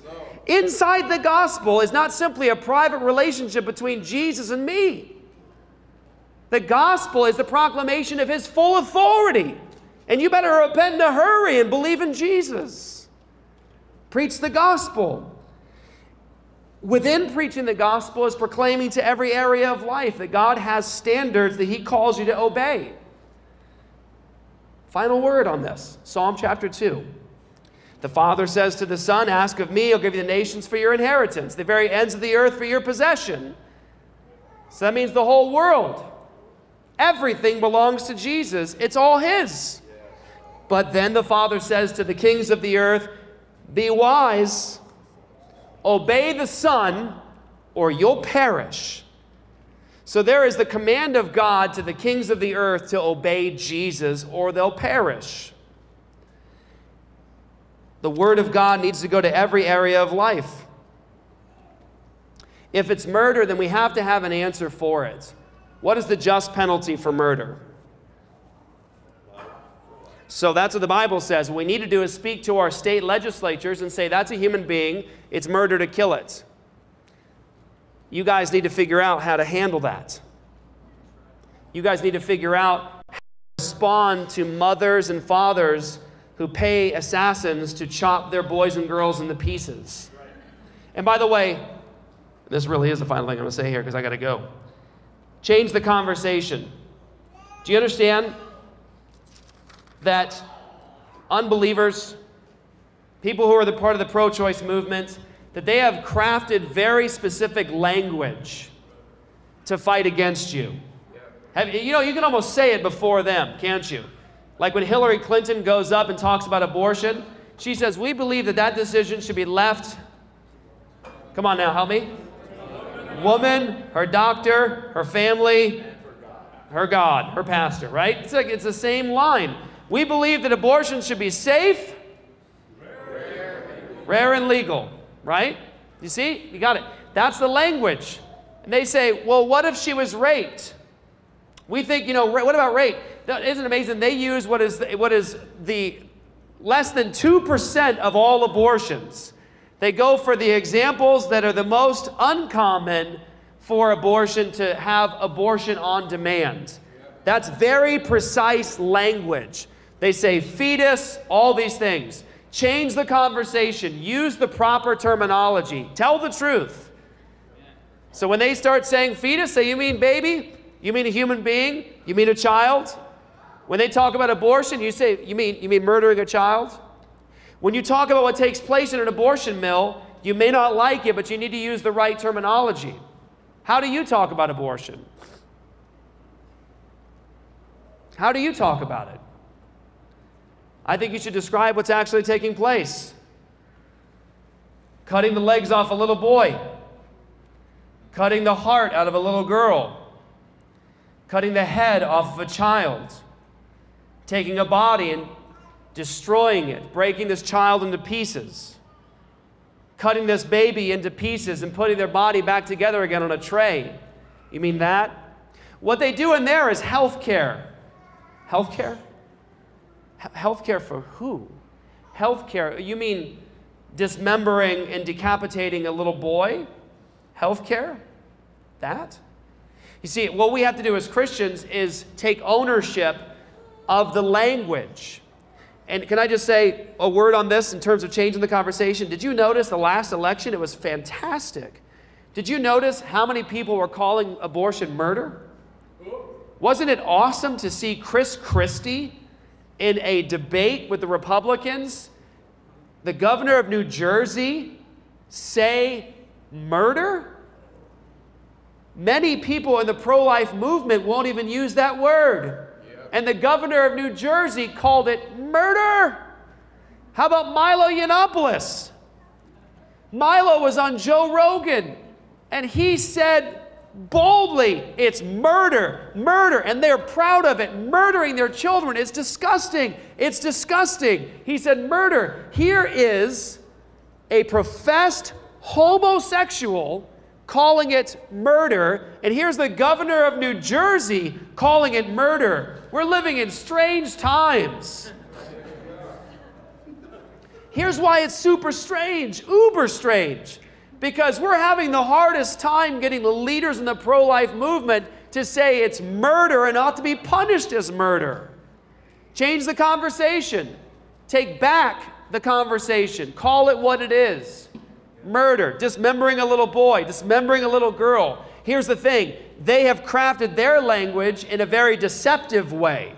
All we have to do is simply tell the truth. What we're saying is not deceptive. It's just the way that it is. That's their version of healthcare. Change the conversation. We can go on and on and on, and I would.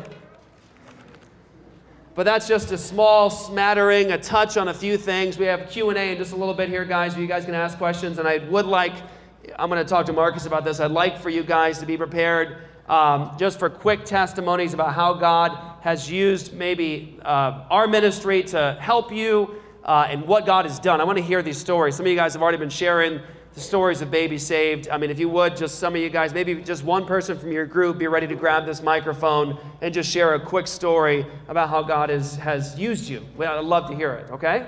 Sound good? Amen. Praise God. Thank you guys for hanging around for this long session. Let's pray real fast. Father, thank you for the time we had together, Lord. I know that it's a blitz, God, and there's so much more to learn and be prepared for. I pray that, God, it was a blessing to your people and you will continue to use it. In Jesus' name, amen. Thanks for putting up with my nose, guys. Thank you. And I pray, God, today that you would move in a mighty way, Lord God, to open the eyes and hearts of these people and draw them to your Son. Let us speak clearly about your love, Lord, and your holiness and wrath. I pray that you would once and for all put this under your feet, Lord Jesus. In your name we pray. Amen.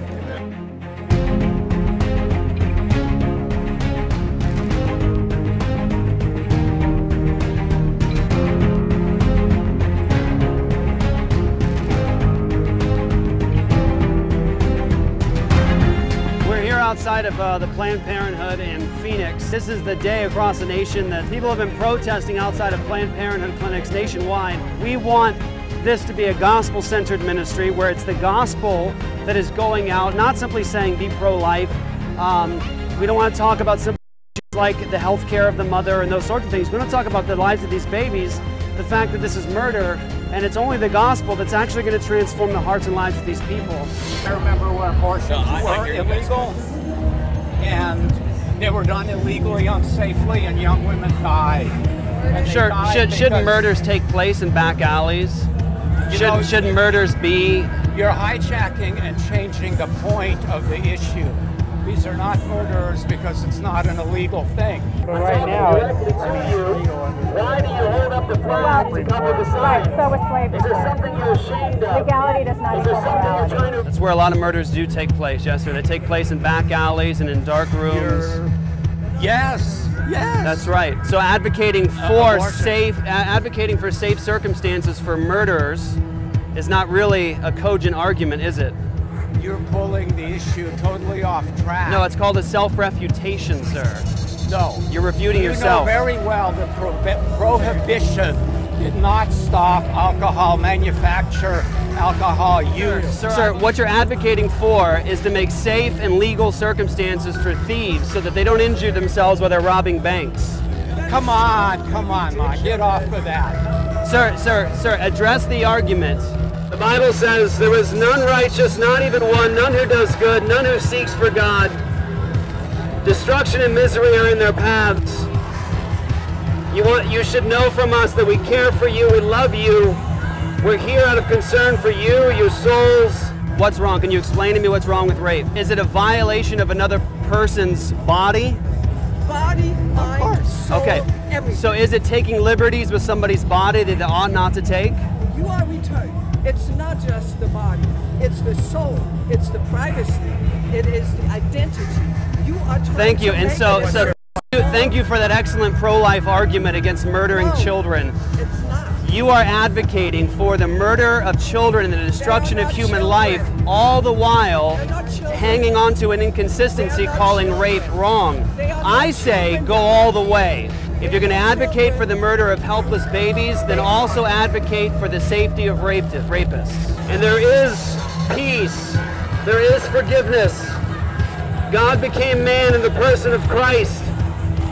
He lived a righteous and sinless life. He was not a murderer. He did not entertain murderous thoughts like you. He was perfect in every way. He died to take a death that we deserve. He was buried and he rose again so that all who would turn from sin and come to him in faith would receive the gift of eternal life. Your message is the antithesis of the gospel. I agree with you that abortion is dreadful and awful. Why? And represents. Why? Because it does. Says who? Kill an unborn baby. Thank you. Planned Parenthood decapitates, disembowel, beheads 1,000 babies a day. God calls you to turn from your sin to Christ, where there is forgiveness, there is peace only in Christ. God hates the hands that shed innocent blood. God calls you to turn from your love of death to come to his Son, where there is forgiveness and peace. This stuff, this coming once a year during a big event to call out to Planned Parenthood doesn't shut Planned Parenthood down. It's consistency of action. It's a consistent message. That's the gospel. That's it. That's what's going to shut it down.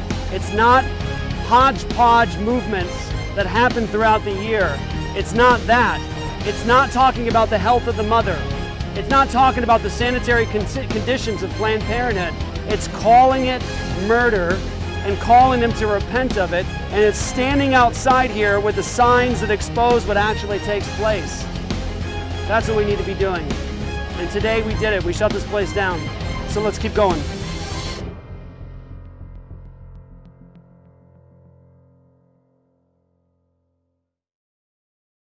Is it a public event or a private event? It's a private event. So the sign says public event. These are the do's and don'ts for our folks in here. For the public event or the private event? Now it's a private event for our... So it's a public event or a private event? Don't worry about it. It's a private event. Well, legally, can I go in? What's that? What are we doing? We're filming something? At Planned Parenthood. Yeah. 3 guys. Yeah. Have a lot of need for abortion. 2, 3. Do you work at Planned Parenthood?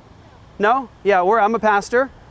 Yeah, and we're Christians. We're going to end abortion in our country. That's what we're doing. What you're going to do is ruin a lot of lives and make women's lives even more difficult and deny women. Well, what about... They already have children. What about the 60 million children that have been murdered? What about their lives? You know what? What about the 500,000 little women? About people who are born, and since you've never had to make the decision about whether About murdering a child? Another child in a culture that doesn't support children and families, then Do you care about the 500,000 little women slaughtered every year? First of all, your numbers are wrong. The abortion rate About is 1 million a as low year. as it's been, and Planned Parenthood receives no federal funding for abortion.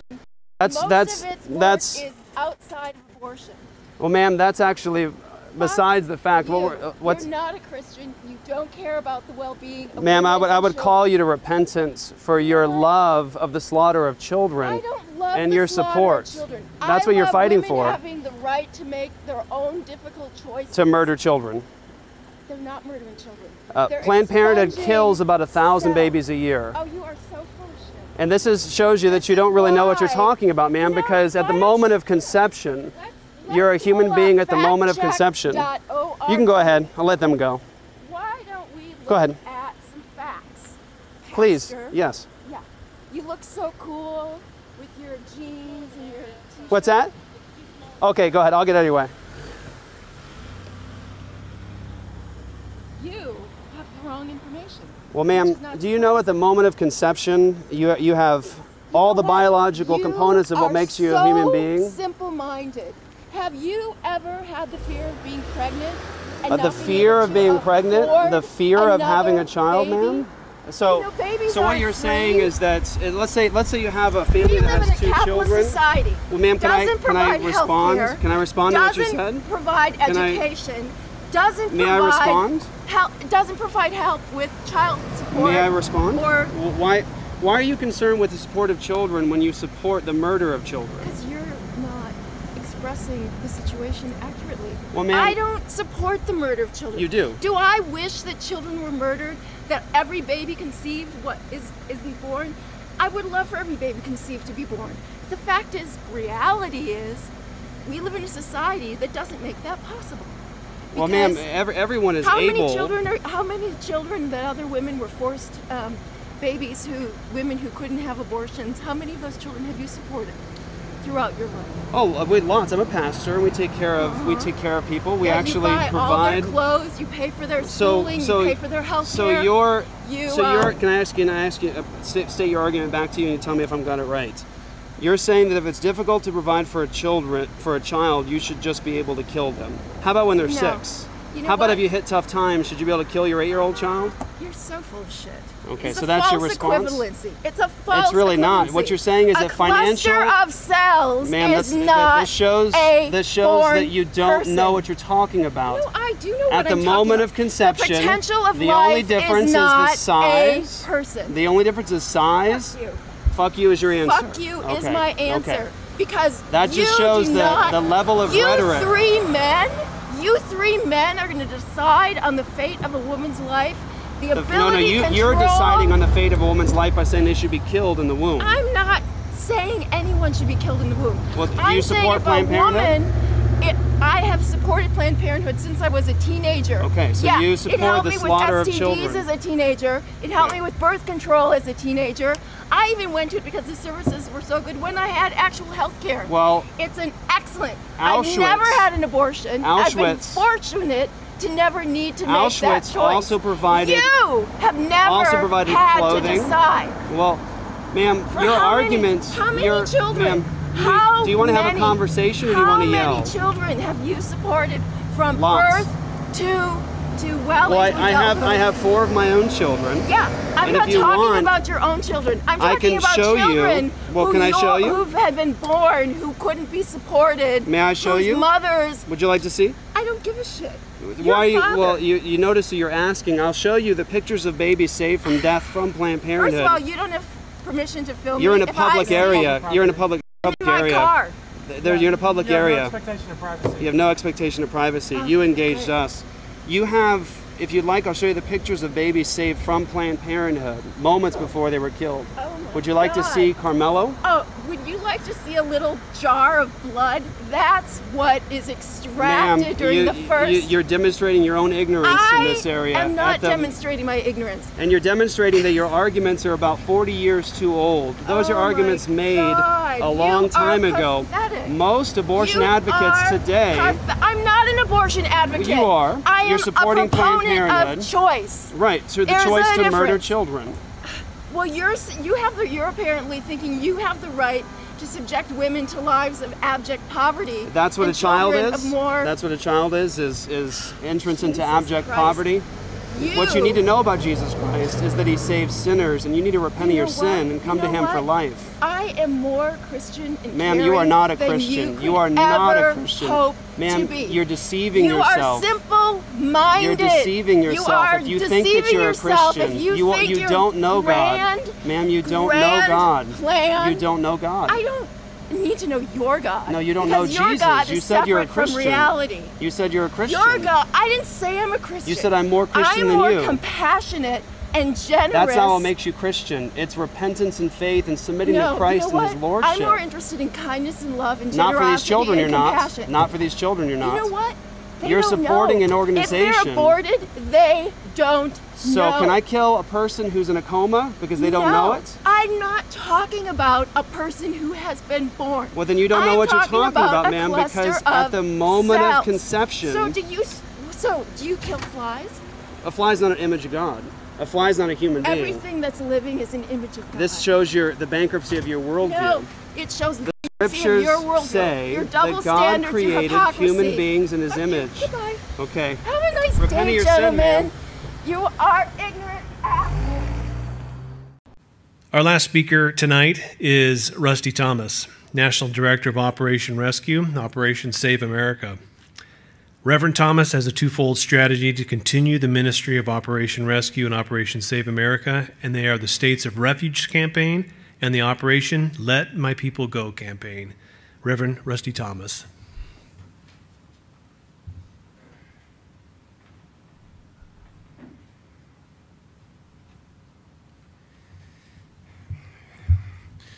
I come with a prop, my cowboy hat, because Pastor Jeff invited me here tonight to summarize this meeting, but my duty is to put on my cowboy hat, and I'm to stare at you for 5 minutes without saying a word, and then when I speak again, go and sin no more. But since we don't have that much time, I'll take off my hat and get into the message. Amen? Here you go, bud.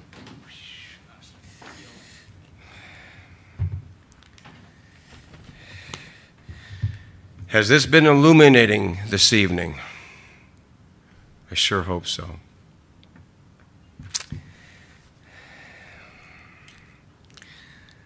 How many of you have seen the movie Woodlawn?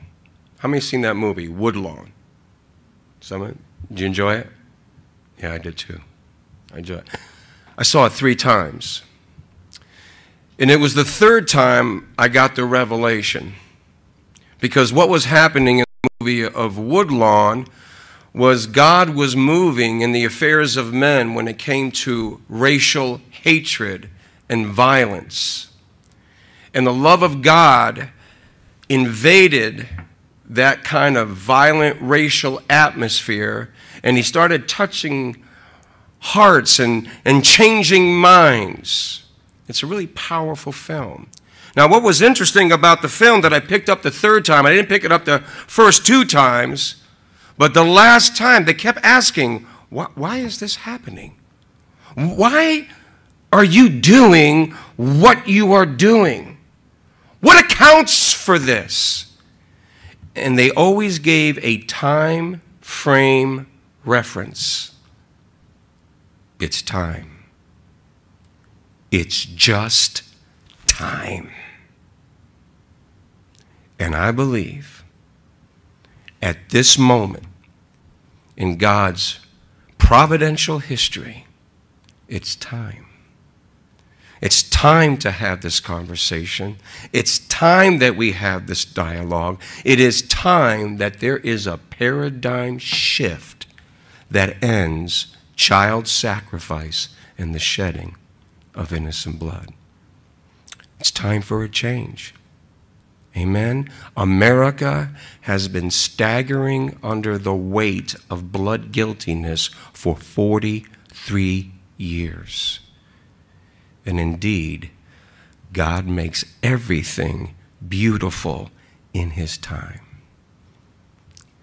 Now, before I continue, I would be remiss not to give honor where honor is due.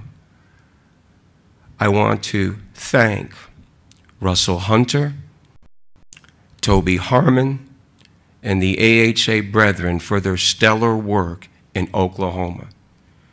They were the ones that introduced SB 1118 to the Oklahoma Senate. And because of that work, we are here tonight. And the Bible tells us some sows, some water, but it's God who gives the increase. And that should be our prayer tonight, brothers and sisters, that we are praying for the advancement of the kingdom of God to set us free from this culture of death that's literally savaging our nation. Now, while we were in Oklahoma, we had what I consider a divine appointment. You may have saw some videos. How many saw the interview with Pastor Jeff and Tony Longer from the vice president of the National Right to Life? We need to put this in perspective, because while we were in Oklahoma lobbying for this bill to treat abortion for what it truly is, murder, and to be criminalized accordingly, Tony Longer had a letter, and he was there to convince the senators not to vote for this bill. And so we met him in the hallway, and we had a frank conversation. And if you haven't seen those videos, I really would encourage you to see those videos, because I believe it was a moment in time captured prophetically that reveals why we have endured 43 years of an American Holocaust. Now, he's a kind man, he's a nice man, but as you watch this video, you will realize the failed policies of God's people when it's responding to this scourge that is upon our nation. And right after that, Jeff had the interview with him, and it was an amazing thing, because we spent about an hour him really honestly showing respect, showing kindness, but literally pummeling him with the truth. And every time we did that, literally, his head would be bowed. He really had no answer to the things that we were saying to them. And every time we challenged him, he just went back to this failed ideological template. And Jeff didn't know we had this encounter. And so right after we have this encounter, Jeff calls him up to have the interview. And what's amazing about that, after this hour-long challenge, Jeff asks him similar questions. And nothing changes. Nothing. It's like we never had that encounter at the state capitol. He just went back to the failed default template of the pro-life industry in the United States of America. And when you watch these films, this is what is very evident. And he represents a lot of thinking and belief systems within the pro-life movement. He prefers a scientific, medicinal approach to eventually ending the slaughter of innocent children made in the image of God, instead of a biblical and a consistent Christian approach to ending the slaughter. It was clear that he preferred the wisdom of men rather than unsheathing the sword of the Spirit and standing foursquare upon God's truth. It was clear that he preferred the pragmatic, what works in the real world, rather than what is right according to principled leadership. When you watch these films, it is clear he prefers the sinking sand, made man, or man-made policies than the solid rock of God's Word. Now, Pastor Jeff has already quoted from Matthew chapter 7. The wise man, the foolish man. What do they have in common? See, they all hear the words of God. But one man actually applies them in the real world and the other doesn't. And listen, according to this teaching by Jesus Christ, none of us escapes the challenges of living in this world. The storms come to all. The rain comes to all. It beats on us all. But when the smoke clears, one is standing and the other has fallen, and great is the fall. Now, sometimes we practice theological, I call it theological reductionism. We kind of make that personal. Like, I'm a personal guy, and I heard the words of Jesus, so what I'm going to do is I'm going to be wise, and I'm going to apply that to my personal life. Well, this teaching by Jesus, this is not just personal. It's exhaustive. It's comprehensive. And it impacts every area of human life. Whatever. I don't care if it's my personal life, my family life, government, education, journalism, science, biology, whatever is not built on the foundation of God's Word, it is sinking sand, and I don't care how much money you throw at it, I don't care how many government programs you institute, how many police officers you have, you are doomed for failure.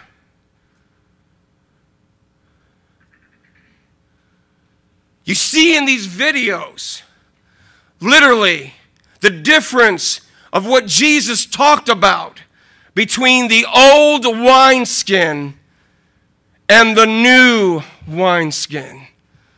How many know the old wineskin cannot handle the new wine? See, the old wineskin can't handle the paradigm shift. They can't handle the change that is necessary. And it's very evident in that video, there is a changing of the guard. The old guard, the old wineskin is becoming obsolete and it's passing away.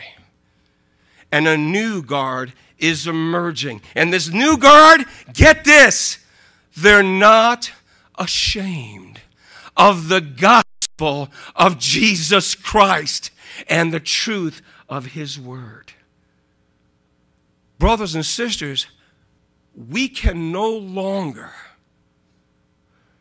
deny our Lord, compromise His truth, and ignore His commandments and expect we're going to get His aid and help to end this Holocaust.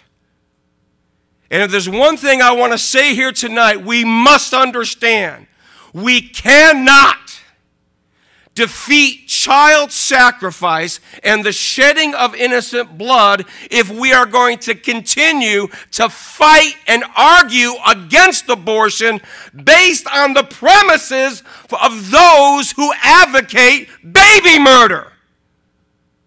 He who defines wins. He who defines wins. Who's been defining this thing? If our starting point is off, can we reach our destination?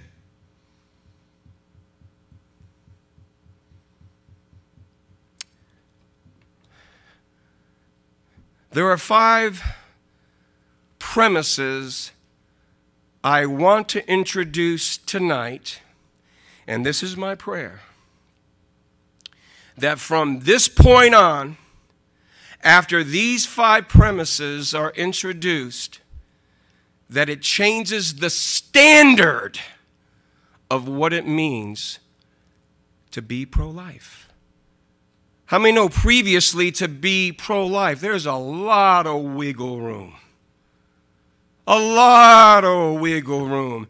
Exceptions here, exceptions there. And by the way, it's the exceptions like rape, like incest, like the life of the mother. What liberals and progressives do, they always take the worst case scenario possible to pull on our heartstrings to make what previously was unspeakable mainstream. And it's through the exceptions the Mack truck of abortion on demand has run this nation to the ground. He who defines wins. How many's been getting that message tonight? You ready for the 5 premises? To my fellow churchmen, to legislators, get ready. Here's the paradigm shift. Here's the necessary change to abolish abortion immediately. Like repent of killing babies and shedding their innocent blood. Number 1, you've heard it here tonight. And you know, my part is consider me like the second witness of what happened. How many know out of the mouth of 2 or 3 witnesses let it be established? Well, I'm just going to be the second witness of what has gone on here this evening. Number 1, to be pro-life now. Everybody say now. To be pro-life now, you must understand this truth. Courts cannot make law. That's the first premise that has to be established. That is a foundation that must be laid. Now, courts can issue rulings, they can issue opinions, but they cannot make law. That is reserved for the legislative branch of our government. Anybody here of we the people, did anybody vote for this atrocity? Anybody here vote to murder babies and shed innocent blood? Anybody here vote for that? Any of our representatives vote for this? No. Courts cannot make law. But Roe versus Wade did establish a covenant with death. And that covenant needs to be broken in the mighty name of Jesus. Amen. Number 2. Ready? Number 1, courts cannot make law. Number 2, because courts cannot make law, Roe versus Wade and other decisions like Obergefell, where they're trying to redefine marriage, legal fiction. Everybody say legal fiction. It's legal fiction. But you tell a lie often enough, how many know for many people it becomes truth? It's legal fiction. And it's fictional on 2 major counts. As previously stated, it's not constitutional. The Constitution actually says, no person shall be deprived of life without due process of law. My goodness. In our own national covenant, the Declaration of Independence, what is the most first and most fundamental right that we have as Americans? Anybody remember that? What's it called? Right to life. Now, need I remind us that we fought a great war over violating our national covenant for right to liberty against our black brothers and sisters? That cost us 630,000 men to atone for that crime against humanity. We have murdered 60 million children made in the image of God and shed their blood while violating our own national covenant. You tell me what's stored up for our future. Tell me. Any thinking, biblically minded American who knows our founding documents, who knows the scriptures, who knows the God of Scripture, who doesn't change. You tell me what we have stored up in the United States of America. We don't escape this, brothers and sisters. We will be held accountable for every single drop of innocent blood that has been shed in this nation. That I guarantee by the authority of Almighty God and His Word. We're in trouble. Make no mistake about it. We are in deep, deep trouble. And our main enemy is not Obama. It's not the Democratic Party. It's not the communists. It's not Islam. It's not even the abortion industry and the homosexual agenda. You know what our main problem is with? The God of this book. And when he becomes your enemy, you got a mighty big enemy, my friend, and all the homeland security in the world can't protect you from him.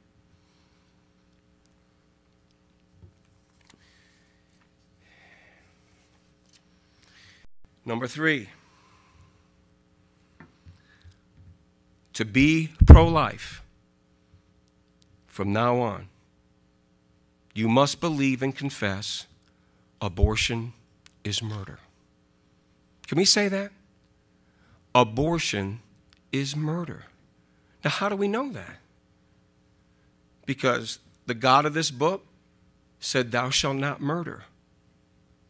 It's a direct violation of God's commandment. Amen? Now, here's the deal. The pro-life industry has been very squeamish about associating abortion with murder.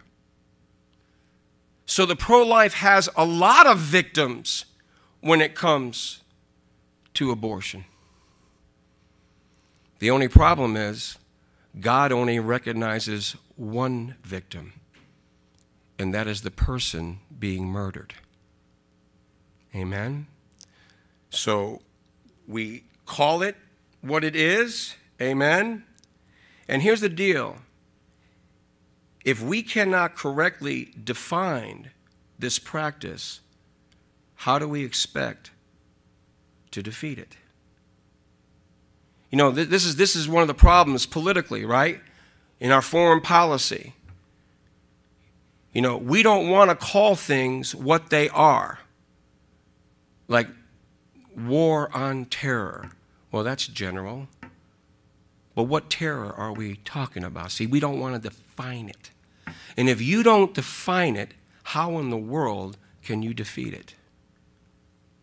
He who defines wins. Now, biblically, there is a twofold purpose for civil government.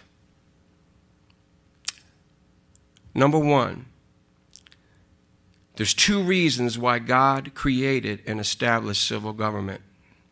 First of all, he doesn't want to see mankind resort back to the brutality and the violence and evil that preceded the flood.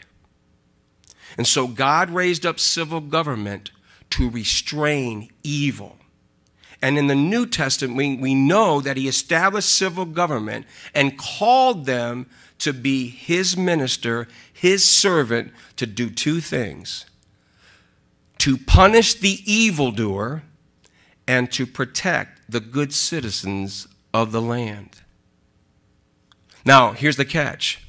When God says punish the evil and protect the good, he actually has the authority by virtue of his commandments to define for his creation what is good and what is evil. And if we don't get that right, how many know the Bible warns society and the government can come to a place where good becomes evil and evil becomes good, and once that evil is codified into law, you, my friend, are going to be subject to tyranny and oppression. How many know our chains are already being forged? How many know our government is celebrating, demanding, upholding, protecting things that God calls abominations? Do you know that? So they must of necessity punish the righteous. Secondly, God established government to protect life and stop the shedding of innocent blood. You will find that in Genesis 9:6. When Noah vacated the ark, God came to him and he said this: if man sheds blood, criminal, by man, civil government, his blood shall be shed. Why? Because man is made in the image of God. And I am speaking to my church brethren. Brothers and sisters, this is not the church's first rodeo. It has been the church of Jesus Christ throughout history that has taken on atrocity after atrocity. We have taken on human sacrifice. We have taken on slavery. We have taken on so many ancient evils. And through the love and the truth of Jesus Christ, we have conquered and set nations free. Now, somehow in the modern day America, we have forgotten who we are and whom we serve and what Christianity is all about. But that is who we are. This is what we do.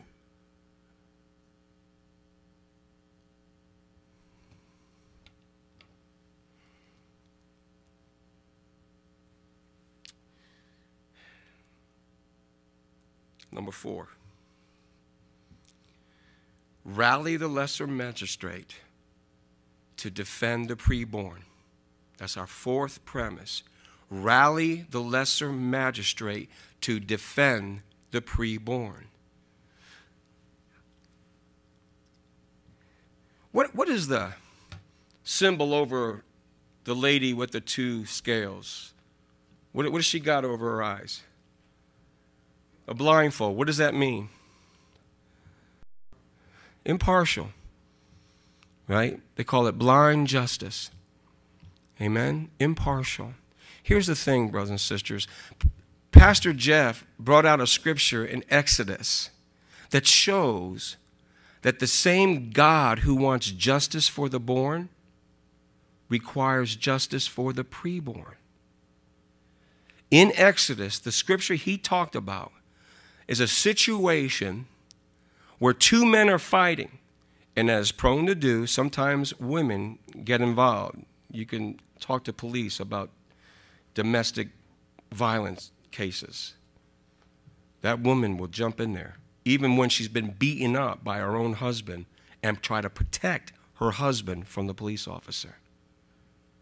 Now, the scripture says, if that woman is carrying a child, if no mischief follows, in other words, nothing happens to the woman, nothing happens to the child in the womb, the husband could still plead his case before the judge, and if the judge thinks there's something legitimate and warrants a penalty, he can bring that forth. But God's word says if mischief does follow and harm comes to that woman and that baby in the womb, it's an eye for an eye. It's a tooth for a tooth. Now, in legal principle, This is what is known as lex talionis, the law of retaliation. In other words, in the science of criminology, the punishment should fit the crime. Nothing more, nothing less. In fact, this is what happens when it becomes less. In Ecclesiastes, it says this: because the sentence against an evil work is not executed speedily, tell me if this is not what you see in America. Therefore, the hearts of the sons of men is fully set in them to do evil. Literally, the lex talionis, this is like God's golden rule. Do unto others as you would do unto them. This is God's golden rule applied in the area of justice. And this is what we want to see happen, brothers and sisters. We want to see our fifth principle take place. Establish justice by abolishing abortion immediately. Amen? We had this bill in Oklahoma, this SB 1118. I would encourage you all to look up this bill, to study it. It's a historic bill. It's the first bill that treats abortion for what it is, murder. And it calls for its criminalization. Now, people may think that's radical, that we may, we somehow losing our minds over this thing. Brothers and sisters, all we're simply demanding is equal justice under the law. The same God who wants justice for the born is the same God that wants justice for the preborn. He doesn't make any distinction there. And we talk about justice for this and justice for that. Can I just tell you something? And this is the reality we're facing. Abraham Lincoln, which controversial figure, depending on who you're talking to,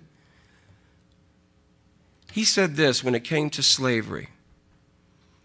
He says, if we don't grant freedom to others, do we deserve it ourselves?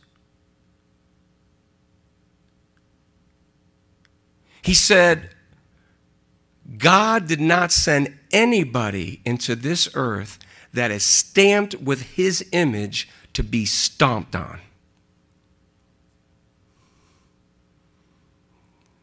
We've been stomping pretty good. We've been stomping, taking precious children made in the image of God and reducing them to the status of garbage. By the way, children that God calls gifts, blessings, rewards. How many know we're not in agreement with God on this issue? We are not. So here's how it's going to work, brothers and sisters, and you can mark this down. If there's no justice for the preborn, is there justice for us? If there's no life for the preborn, what do we deserve? See, when I call the church to repent and to bring forth fruits meet for repentance by ending our silence in inaction when it comes to this Holocaust, I tell them over and over again, you are not just fighting for the preborn. You are fighting for your children. You are fighting for your grandchildren. You are fighting to secure a future and a hope in a nation that is literally doing things that is begging for God's judgment to stop us. And we must live our lives in such a way from here on out to give God a reason to show mercy. So my last exhortation is this: Church of the living God, repent, end the silence and the action, bring forth fruits meet for repentance, and abolish human abortion. End abortion now. In Jesus' name, God bless you.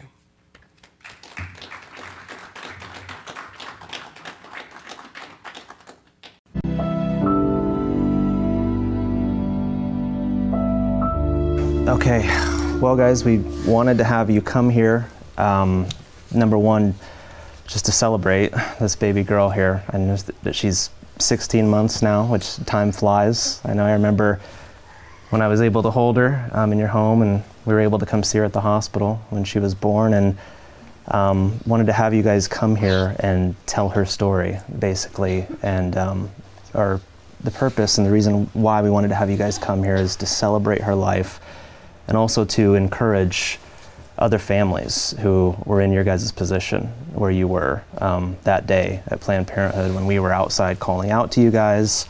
And we want to encourage other moms and dads who are in this position, and also other Christians, other people that go to these kinds of places. And you know, they call out, they plead for the lives of children, they offer help, practical help, they preach the gospel. We want to hopefully give something that will inspire other people to start doing this, other churches to start rising up and doing the very thing, because this is the proof right here. This is what it's all about. This is what's worth laying down somebody's whole life for, is this baby girl that you're holding. She's absolutely worth the sacrifice and everything that comes with this. So if you could, whoever wants to go first, just bring us into... You're nominated, Derek. Whoever wants to go first, just bring us into her story, you know, from the beginning through your perspective and in your own words. Wow, all right. So we had just had this little one for not too long, and we were struggling because I wasn't making a whole lot of money back then. Then we had our son Archer as well, who was still in diapers, still young, and this one is a baby. And then she found out she was pregnant, and we both kind of freaked out. Right. It's like, we're gonna have 5 kids. Yeah. And no money. Yeah. And I think at the time we had just gotten a car repoed in Alaska. And my dad sent us $2,500, and we kind of made the decision that $2,500 was going to get us back to Arizona instead of trying to winter in Alaska. And then that's when we come into, she's born. A couple months after she's born, she's pregnant with her. Yeah. And at this point, our life had already fallen apart. I was making, I think, $9 an hour at the time. We were living with her parents, trying to get out on our own, and that's when we met you guys. Yeah, yeah. And I know there's circumstances surrounding that. I guess what I want to ask you guys is, going to a place like that, Planned Parenthood, I mean, obviously we all know what they do there. It's no secret, and the reason that drives us there is ultimately love for mothers and fathers like you, families like you, who go to these places and contemplate doing what you guys were contemplating doing that day. Obviously there was a lot going on in your life, right? I mean, financial stuff, there was all this, you know, shifting ground in terms of work, and, you know, you're adding another mouth to the table to feed. I mean, all this stuff. I mean, we talk to so many people who are in the exact same position, and they don't know what to do. It just doesn't seem like it's possible at this point, you know, to take care of another child. Right. So you guys find yourself in this position now. How did this transition to you guys contemplating, you know, Atlas and ending up at Planned Parenthood? At what point did you guys, you know, consider this, and what led to that taking place? It was me. He didn't want it at all. Like, he didn't want to go there at all. Yeah, I didn't want to go there at all, but at the same time, like, I don't know. He was going to do what I was going to follow her. Yeah. I didn't really want to, but at the same time, I was I was still stressing out about how am I going to feed 5 kids on $9 an hour. Right. That's a chore. Yeah, and throughout this process, like through us getting there, the first visit there is very deceptive. How so? Just the ultrasound they show you. We've been through. I asked if I could see it, and they wouldn't show me it. Okay, and at this point, you were how far along? I think I was 5 weeks. 5 to 6 weeks. Okay.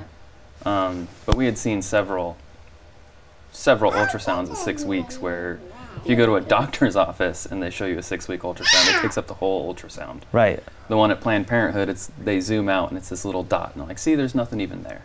Okay, so they said that to you? Yeah. Actually, Well, they said it to me. They wouldn't let him in the room. Yeah, they wouldn't even let me back there. Okay, so you were completely barred from access. It was just her ultrasound, zoom out frame in terms of there's nothing there, don't worry about it. And then at that point, correct me if I'm wrong, but that was the same day or a different day? No, that was the first visit, and then they did take us both back to talk to a doctor, and the doctor said essentially, we'll give you 1 pill that starts the process, the second pill, gets rid of everything, and since there's nothing in there at all anyway, it's not a big deal. The Saturday we came to take the first pill is when you guys were out there. Okay. And that's when we walked in. I personally didn't want to get out of the car. I was like, nope, there's people here. I don't want to do this. Let's just go. Yeah. No, let's just get inside and then it'll all go away. Yeah. I was like, all right, well, hurried up inside.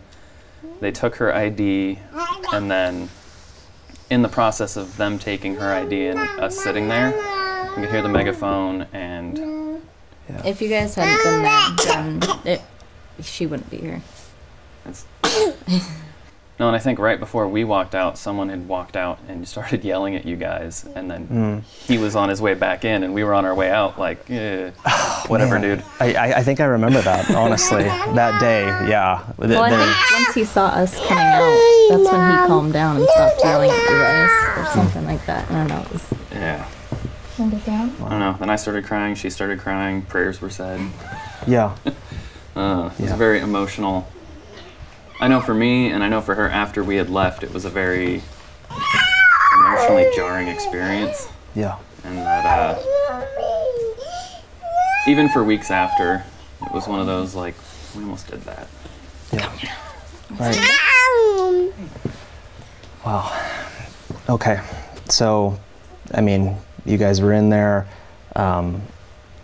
on the verge of going through this. What you described for the stage of pregnancy that Courtney was at is so common in terms of the pill, what happens with that. You take the first pill, and then you take the second pill, and that ends the life of your child, essentially. And Atlas wouldn't be here with us right now. But as you guys said, you were there. Can you describe to me, I mean, as you were hearing this, and you're exactly right, by the way, I remember a man coming out and screaming at us, which is not uncommon out there in the nature of this work, but as you were hearing, the megaphone, the calling out, I don't know if it was intelligible, if you could remember what's being said, but like during that time, what was it that led you to say, okay, at this moment, we're leaving? Can you just describe what was going through your mind, what was going through your heart at that point? I think I just walked out. I didn't even tell him that. I don't want to sound vulgar, but she said basically, F this and let's go. And she walked out, and I was like, all right, we're doing this. And we walked out, and then I remember talking to you guys, and just like, I couldn't really see anymore. I was bawling my eyes out. And there's a ton of hands on me, and I just remember people honking as they went past and yelling at you guys, and I was like, just shut up. I'm tired of you guys already. And I couldn't imagine being you guys standing out there and dealing with that the whole time.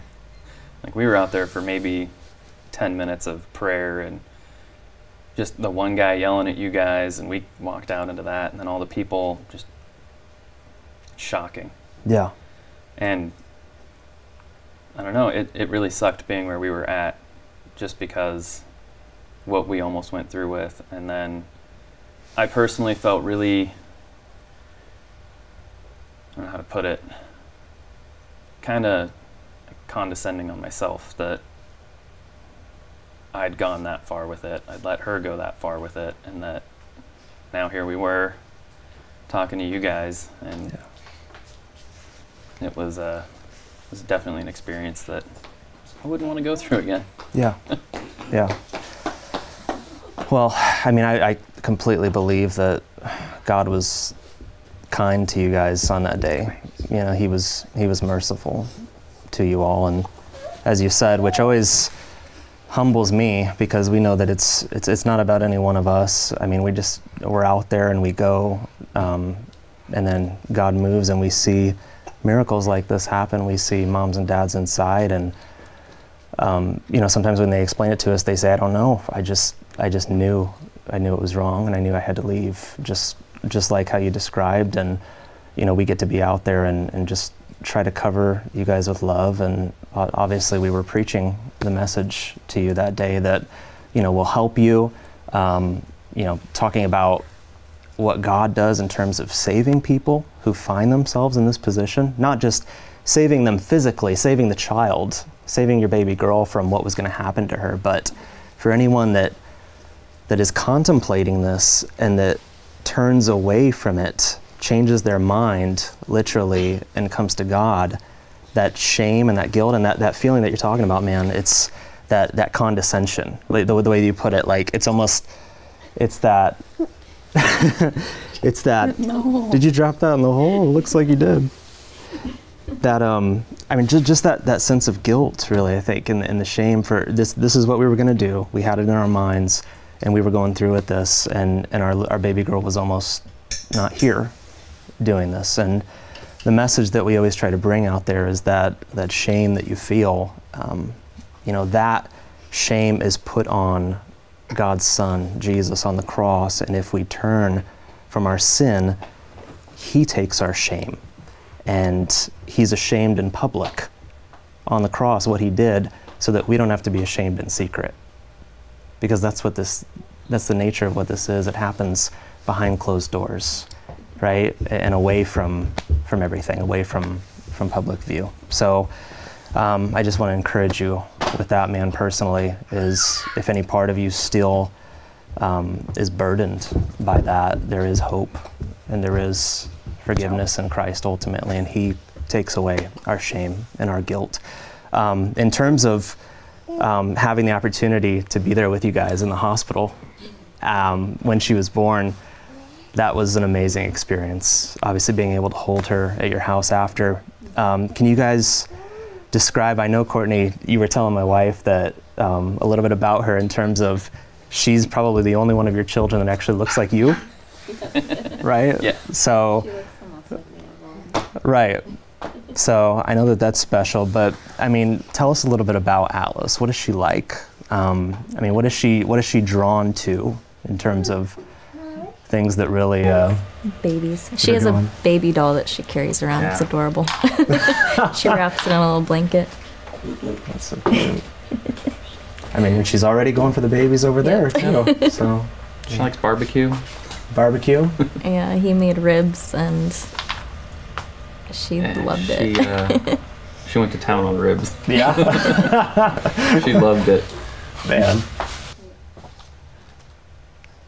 Well, I mean, we know about Atlas, we know her story, we know what brought you guys there, we know about God's grace and bringing you guys out of there, but I guess the one other thing I'd want to ask you guys is, I mean, what would you say to other families, other mothers and fathers who are in the same position you guys were in, and maybe even say something to other people who are like us and who just want to sacrifice everything and go here to do this every day if that's what it takes to save lives? I mean, what would you say?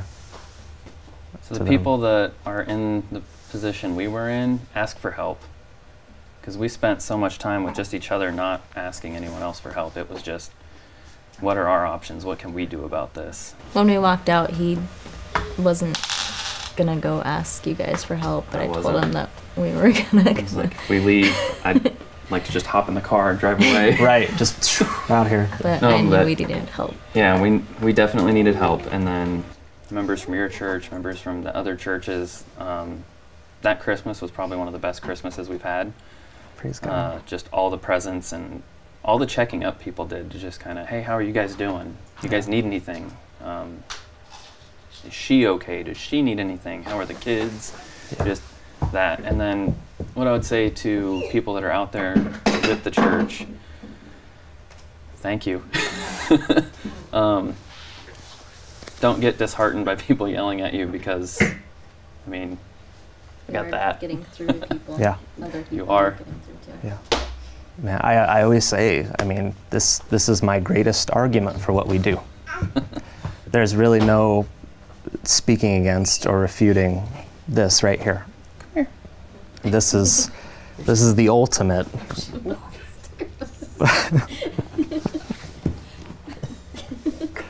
So, I mean, and you know, I want you guys to hear this. As long as you'll allow us to continue to come alongside you and support you guys, we want to be here for you. And I'd love to personally just develop more of a relationship with you guys and hang out and have dinner or maybe go shooting.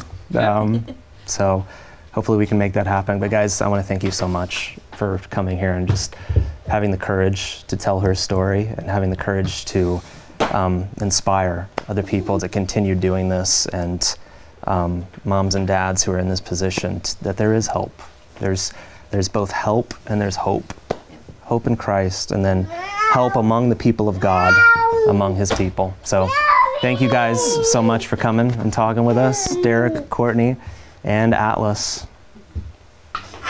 You probably partly answered this question already, but is this right here, this joyful noise that's being raised, is this worth it? Is this worth? All of them together, it's crazy, but yeah, it's worth it. It is. It gets. I have 5 kids now. I don't know if that's been expressed, but yes, we have 5 kids now. This one is the 5th, and it's worth it every day. Hard work. It's exhausting, Gonna get down. but it's awesome. Amen. Children are a blessing. Hey guys, what's up? I'm Pastor Jeff Durbin with Apologia Church and End Abortion Now. I have incredible news for all of us who have been involved in this mission to end abortion immediately in our world and our nation. Those of you guys who have been with us for the last couple of years, you've prayed, you've partnered, you've given to this ministry. As you know, there are approximately 300 local churches across the United States who have been out now saving lives with Mercy Ministries at the abortion mill, getting free training and free resources from you who are with us with End Abortion Now. You know that now End Abortion Now, the message of the gospel coming into conflict with abortion, is international. It's in Southern and Northern Ireland, Canada, the United States of America, Australia, New Zealand. God has done amazing things through this work together, all of us together as the Christian church. The good news is we just received word that we have a $150,000 matching donation for 2019. $150,000 matching donation. As you know, our budget is a fraction of the budget of pro-life ministries internationally. And when you give to End Abortion Now, you're giving to Apologia Church, the Christian ministry, bringing the gospel, the Christian worldview, into conflict with abortion globally. And so with this $150,000 donation, we're going to be able to get towards our goal of funding 2019. As you know, there are thousands of children alive today that experienced Christmas. Thousands of children who experience Christmas because of you, because of your giving, because of your praying, because of your participating. You know that there are hundreds of churches now who have received all of the free training and free resources, everything given away to them. No excuses not to get involved in this work. Apologia Church has given everything away to these churches, and you know that that has been a part of your work and labor together with us. Will you partner with us again in 2019 to establish more Mercy Ministries directed by local churches globally? Will you partner with us to save even more thousands of lives, children alive because of the work of the Christian church? Will you partner with us to communicate the message of Jesus, the Christian worldview, and the biblical gospel in the area of abortion? Will you partner with us to make sure that we can actually flood the internet with the message of Christ in conflict with abortion? And will you partner with us in 2019 to bring the message of the Christian church, not the neutral message of the pro-life movement globally, but the message of the gospel into conflict with our legislature demanding an immediate end to abortion? No more incrementalism, no more neutrality, no more settling, but the Christian church with the message of Jesus in conflict with abortion. Will you partner with us in 2019? We are absolutely humbled and honored that God would allow us to have this ministry as a church. Will you join together with Apologia Church in 2019? Help us to meet our goal. Every dollar that you give gets doubled because of this donation. So when you give $100, it's $200. $1,000 is $2,000. Whatever you give, you are going to help us to establish more mercy ministries globally, and you're going to help us to once and for all end abortion now as Christians. Will you partner with us? Will you give today, right now? Give. Pray right now and partner with Apologia Church. Give at endabortionnow.com/donate. You can give and you can help us to meet our goal for 2019. And at the end of 2019, who knows what God is going to do? We are absolutely astonished at what God has done in just a short couple of years together with Christians globally. Will you partner with us in 2019 to once and for all end abortion now? Help us to meet our goal with this $150,000 matching donation. Our budget for 2019 is $400,000. And with that money, you know that you are giving to a ministry of the Christian church that is supporting Christians across the globe, that is raising up local churches globally to bring the gospel into conflict with abortion. You know that when you give to End Abortion Now, you are helping to literally save children's lives. That's what you're doing. You know that when you give to End Abortion Now, you are raising up local churches globally to save lives and to end abortion as Christians with the biblical message of the gospel. Help us with this now matching $150,000 donation. Will you give today? Will you partner with us again in 2019? We'd be so grateful and so humbled if you would. I'm Pastor Jeff Durbin with End Abortion Now. Go to endabortionnow.com for more. Hi everybody, I'm Jeff Durbin with Apologia Church. Thank you again for watching endabortionnow.com, the live stream event. Don't forget to hashtag endabortionnow.com and share the live stream across your social media platforms. And if you would, consider partnering with Apologia Church as we communicate the gospel in the area of abortion across the United States of America. You can do so by going to endabortionnow.com, go to the donate tab, and if you feel led, give there. You can partner with about 100 churches right now that have partnered with Apologia Church across the United States. Just this week, babies have been saved. Just this week, Christians have been getting involved in this ministry, bringing the gospel to their local abortion mill, and you can do the same. But if you feel led, give today at endabortionnow.com and help us continue this effort to end abortion immediately in our nation. endabortionnow.com.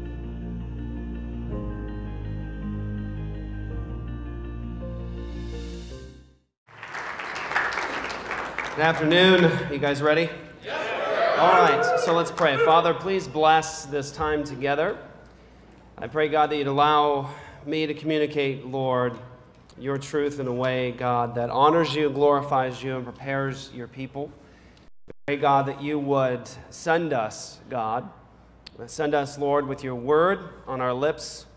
God, I pray that you would grant to us the ability, Lord, to speak boldly and with love, with gentleness, with respect. I pray, God, that you would allow us to cast down every argument that exalts itself against the knowledge of Jesus Christ and prepare us, God. And I pray, Lord, you would help us to expose the futility and the argumentation for child sacrifice, the slaughter of innocent children. Help us, God, to expose, Lord, all of this evil, cast down all these arguments, and I pray, God, that you'd allow us to do it in a way that gets before the watching world. In Jesus' name, amen. So you have to excuse me. I don't know why over the last 3 days I haven't been able to sleep only a couple of hours, and I had a tooth infection that went all the way into my sinus cavities, and so I'm dealing with that right now. So I'm going to do my best to communicate in a way where you can actually understand me. Let's do this first. We have to lay down a few things. I cannot, in this one session we have, lay down the biblical apologetic methodology. I can't spend time explaining to you the need for us as Christians to make sure that we have a reasoned defense to everyone who asks of us a reason for the hope that is within us. I'd love to do that. I encourage you guys to go to Apologia Studios on YouTube, listen to a lot of lectures that have been done. There's all kinds of opportunities that you guys can have to listen to actual conversations, debates. We have actually hit the record button at the abortion clinics that we've gone to, and you can listen to the standard arguments that you'll hear really across the board, across the country from pro-abortionists. And so what I want to do right now is at least lay down a principle in Scripture. The public proclamation of the gospel, actually arguing for the faith, that's actually a good and godly and righteous thing to do. And I'm going to do that by way of one of my favorite texts on this point, and that's Acts chapter 9. So if you turn your Bibles to Acts chapter 9. And by the way, if you want fuel for your passion and the fire that you have to go out and reach people in the marketplace and at the abortion mills, you can't do better than read the book of Acts over and over and over and over again. I do believe, as I said last night, that God gives to us in the book of Acts really a pattern, a model, principles of what He calls us to do and how He calls us to be as we fight for the kingdom of the Messiah, as we preach the gospel. And in Acts chapter 9, it's one of actually several places you can go in the book of Acts that demonstrates some general principles the apostles were holding to and what it looked like. And so in Acts chapter 9, verse 22 is the text I want to just point you to so you see where it's at. It says, "But Saul increased all the more in strength and confounded the Jews who lived in Damascus by proving that Jesus was the Messiah." So this is right after the Apostle Paul is on his way to persecute Christians. He gets knocked off his high horse. His eyes are opened. He turns to Jesus. And what's interesting about the text is that as soon as he comes to Christ, he takes a beeline for Damascus to do what? To go to their place of religious worship to cause trouble. He was a godly troublemaker. He goes to their place of religious worship. Most people today, I think if you said, we're going to go to this place where people are worshiping over here, but they're doing it in a way that doesn't honor God, they don't know Jesus, they would say, don't do that, it's not respectful. That's not a righteous thing to do. I can't tell you how many times I had people tell me our ministry to the Mormon temple in Mesa, Arizona was wrong-headed, it was not Christian, it was mean-spirited and unkind, but I kept seeing people come to Christ. I kept seeing relationships beginning outside there. I kept seeing opportunities for the gospel. I kept seeing lives being transformed, and so I just didn't listen. Sometimes that's a good thing to do. And as a result of even that ministry going out to their place of religious worship, which they find very highly offensive, we've lost count as to how many Mormons, Latter-day Saints have come to Christ as a result of that ministry. And I got to say, one of the reasons that I do that kind of ministry, and as a church we're committed to that kind of ministry, is because of these instances in the Scriptures where you see the principles, really, of godly warfare. Be careful using that term right now. Godly spiritual warfare, loving people with the gospel, fighting for the faith. But in Acts chapter 9, it's interesting what happens here. He goes to the synagogue. He's proving that Jesus is the Messiah. And it says that he confounded the Jews who lived in Damascus by proving that Jesus was the Christ. Now watch this. You might think, well, wonderful. That's amazing. The Apostle Paul goes and proves Jesus is the Messiah. He's arguing with people, obviously, for the faith. And it's a little sharp edge. It's a little edgy. And maybe some people think mean-spirited and unkind. But, you know, there's obviously a reason for it. He's an inspired apostle filled with the Spirit of God. God used him to evangelize that first century generation to get the gospel all the way out to the point that the Apostle Paul says in Romans chapter 1 to a church that he hasn't actually met yet, he says that your faith is being proclaimed throughout the entire world. Yeah. And he says in Colossians that the gospel had been preached to every creature under heaven in the first century. And you're thinking, well, not like literally, that's just how they talked. In the known world, in the Roman Empire, the gospel had gotten to the farthest reaches of it. Now, this is the guy that was a part of that. This is the master evangelist. He's preaching the gospel. The church is built up. They're edified. They're equipped. Now, what's the result of preaching the gospel in this way? Going to the marketplace, going to the places of religious worship, and arguing for the faith. Well, everyone comes to Jesus, and it's an amazing thing, right? It's glorious. No, it says in verse 23, right after it says that he's proving that Jesus is the Messiah, when many days had passed, the Jews plotted to kill him. So, I mean, that is the result of being a godly troublemaker. Oftentimes, you're a godly troublemaker. You love people. You lay yourself down for them. You love God and them enough to say and do something. And sometimes when you're faithful in doing that, people want you dead. I've said it many times.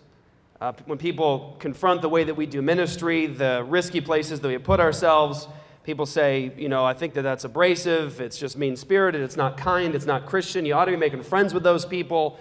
And what I say is, well, in the book of Acts, the apostles were beaten for their proclamation of the gospel, and people wanted them dead. No one's tried to kill me yet, so I think I'm doing something wrong. I'm on my way. Glory. That's right. But what's interesting here is the result of this. It says that people plotted to kill him, their plot became known to Saul. They were watching the gates and day and night in order to kill him. But his disciples took him by night and let him down through an opening in the wall, lowering him in a basket. Interesting thing about that is that it's perfectly appropriate for Christians to be wise. And if you find out people are trying to kill you, it's good to walk away. So mark that down. If you go to an abortion mill and you realize that something's about to happen, somebody's about to punch your face in or knock you out or injure you, it's not unchristian to simply say, let's find a way out, right? Let's get out, let's call the police, that's important, and not to get involved in a way where you might lose your life. It's okay to sneak out of the crowd like Jesus did. And when he had come to Jerusalem, he attempted to join the disciples, and they were all afraid of him, for they did not believe that he was a disciple. That was probably an interesting conversation. No, but guys, for real. Like, really, right? It says, Barnabas took him and brought him to the apostles and declared to them how on the road he had seen the Lord who spoke to him, and how at Damascus he had preached boldly in the name of Jesus. So he went in and out among them in Jerusalem, preaching, what? Boldly in the name of the Lord. He went in and out among them at Jerusalem, preaching boldly in the name of the Lord. Here's Paul going to a place of worship, and he's stirring the pot so that they want him dead. He's going in and out among Jerusalem, preaching boldly in the name of Jesus. And he spoke and what? Disputed, argued against the Hellenists. But they were seeking to kill him. So is it a righteous thing for Christians to actually argue with unbelievers? Argue with those who are hostile to the faith. Now, you might be thinking, well, why, Jeff, we're all in this. We understand that that's the way to go. Well, I have to mention, a lot of people are watching this right now who are part of modern evangelicalism that essentially sees Christians arguing with unbelievers and says, guys, I don't know. I just don't know. I don't know about that, y'all, right? The idea, you know, you see Christians arguing for the faith, you think, well, that's not from Jesus, right? You're not being very much like Jesus. Well, Jesus argued with people. Jesus confronted people with the truth. Jesus loved people enough to say something. And the apostles lived in such a way, make no mistake about it, that they were vilified, crucified, decapitated, flayed, burned in ovens. You see? That's what you get for living your life out loud for Jesus, right? That's the kinds of things that they did that set forth the gospel into the world. Oh, and by the way, that's the reason that you know Jesus today. That's the truth. So remember this.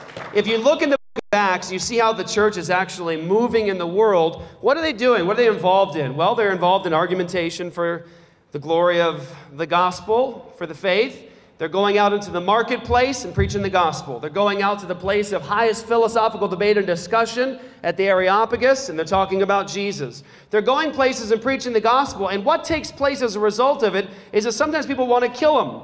And they go to other places and they preach the gospel, not in a way that is sinful and hostile and unkind. They're not being jerks. All right? They're not being street screechers. Right?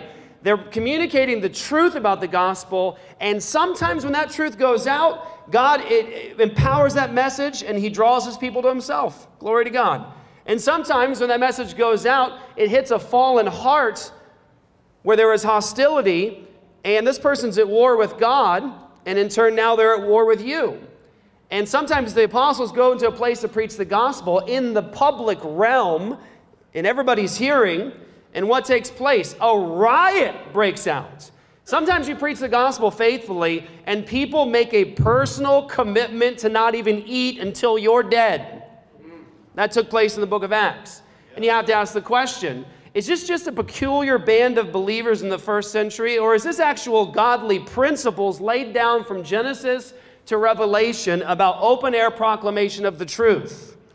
Because that's a pattern you see in the Bible. You see, cultures change all the time. I mean, cultures change from where you land in an airplane.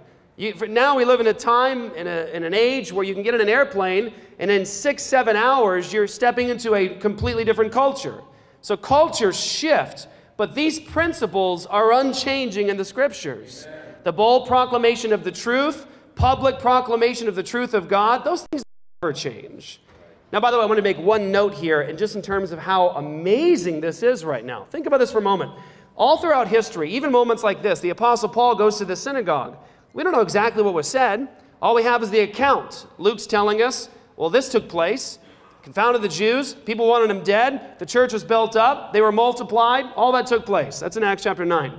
All you have now is Luke giving the accounting of that time that Paul went to that synagogue in Damascus, right?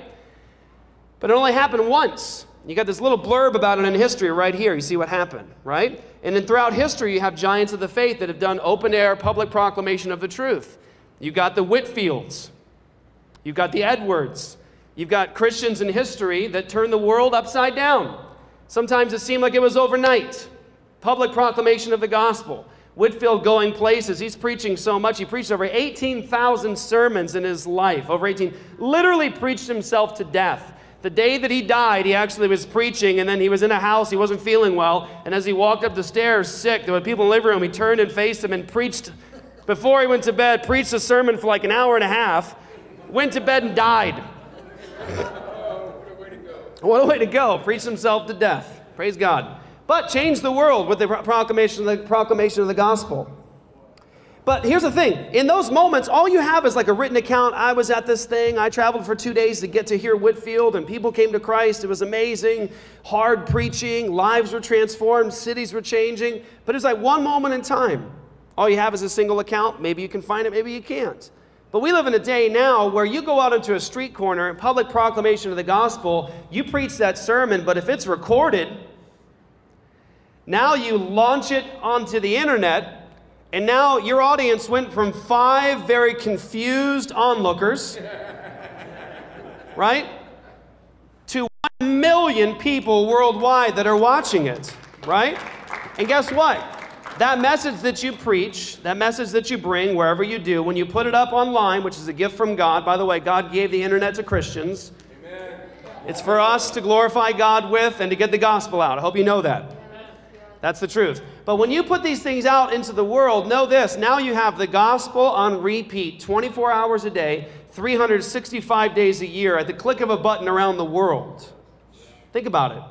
Sometimes we'll put a message up, and we use this vehicle that God has given to us. We put a message up, and in the moment you hit, like, send, people are watching what God is doing, and they're hearing the message in London, South Africa, yes, even Canada. Canada happens there. South America, New Zealand, Australia. All of a sudden, dots are popping up all around the map, and now this message is literally clearing the world, going around and around and around 24 hours a day, 365 days a year. Sometimes we get messages from people after this public proclamation of the gospel, we put it up online, we forget about it. We get a message from somebody 2-3 years later that came to Christ as a result of watching something that we put up on the internet 3 years ago.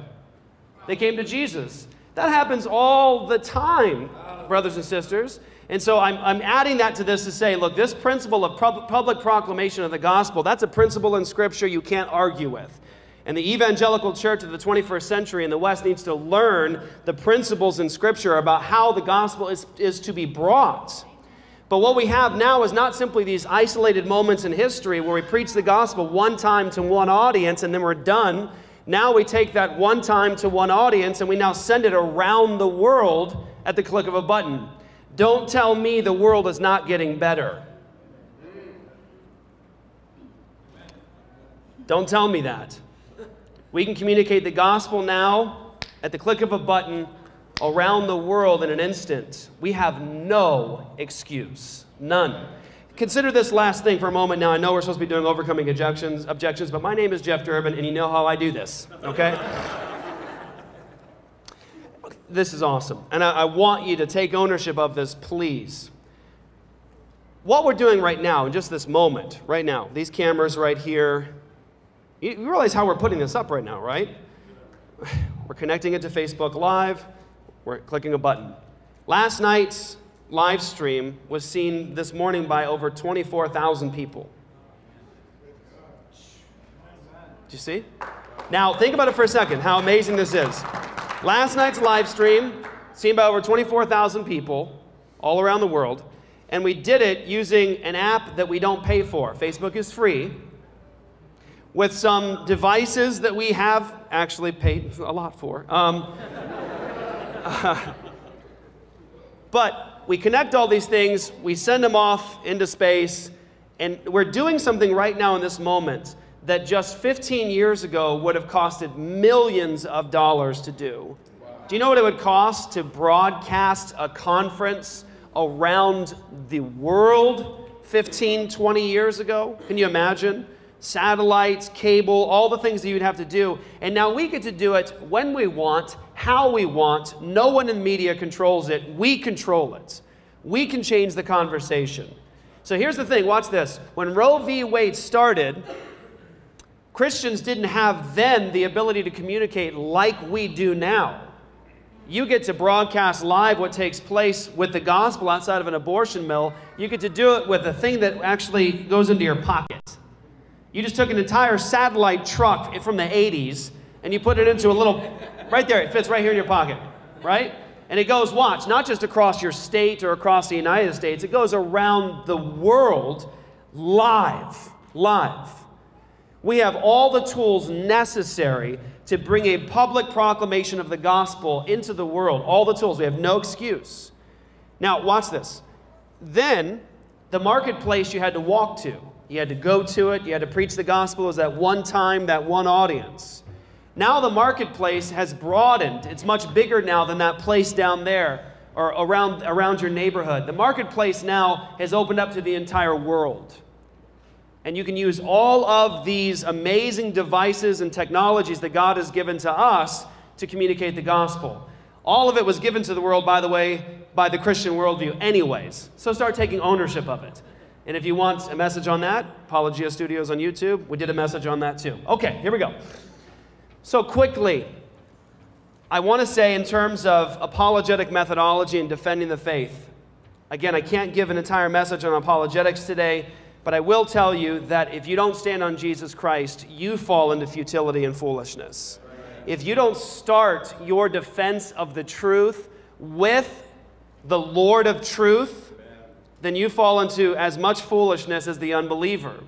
Jesus has to be the source, the foundation of all your knowledge, all your wisdom, all truth, or we collapse. Understand what we said last night is there's no neutrality. Amen? No neutrality.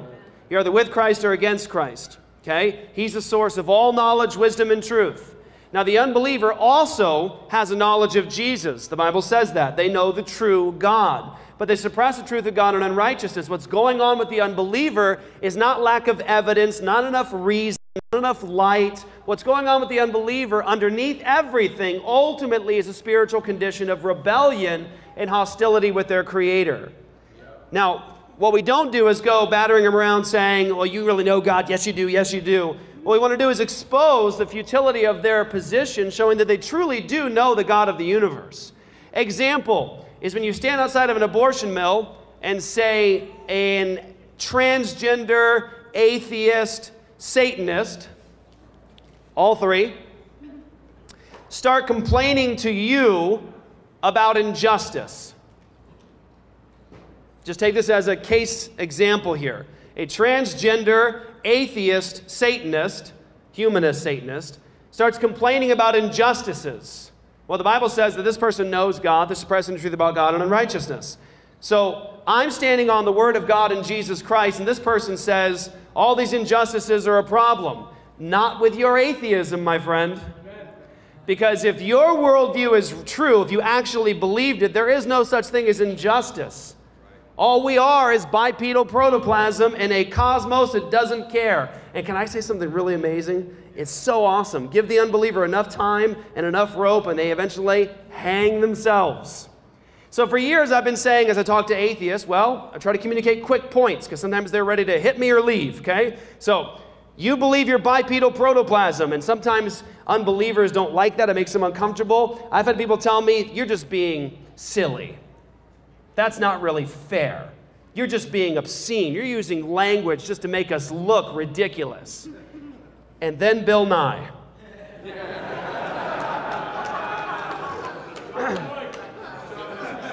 To all my bipeds who identify as ladies. You guys see that? No? No, did you guys see it? For those of you guys that did, I'm sorry. For those of you guys that are about to, I'm sorry. So Bill Nye is obviously an atheist. He believes in neo-Darwinian micromutation, macroevolution. That's his worldview. He's hostile to the Christian faith and message. And so on his new series on Netflix, I'm sorry, the first episode, wow, amazing. But he has this scene that he's very, very proud of, and he launches the scene, and the DJ announces like what's going to happen, and the DJ says, to all my bipeds who identify as ladies. That is the worldview.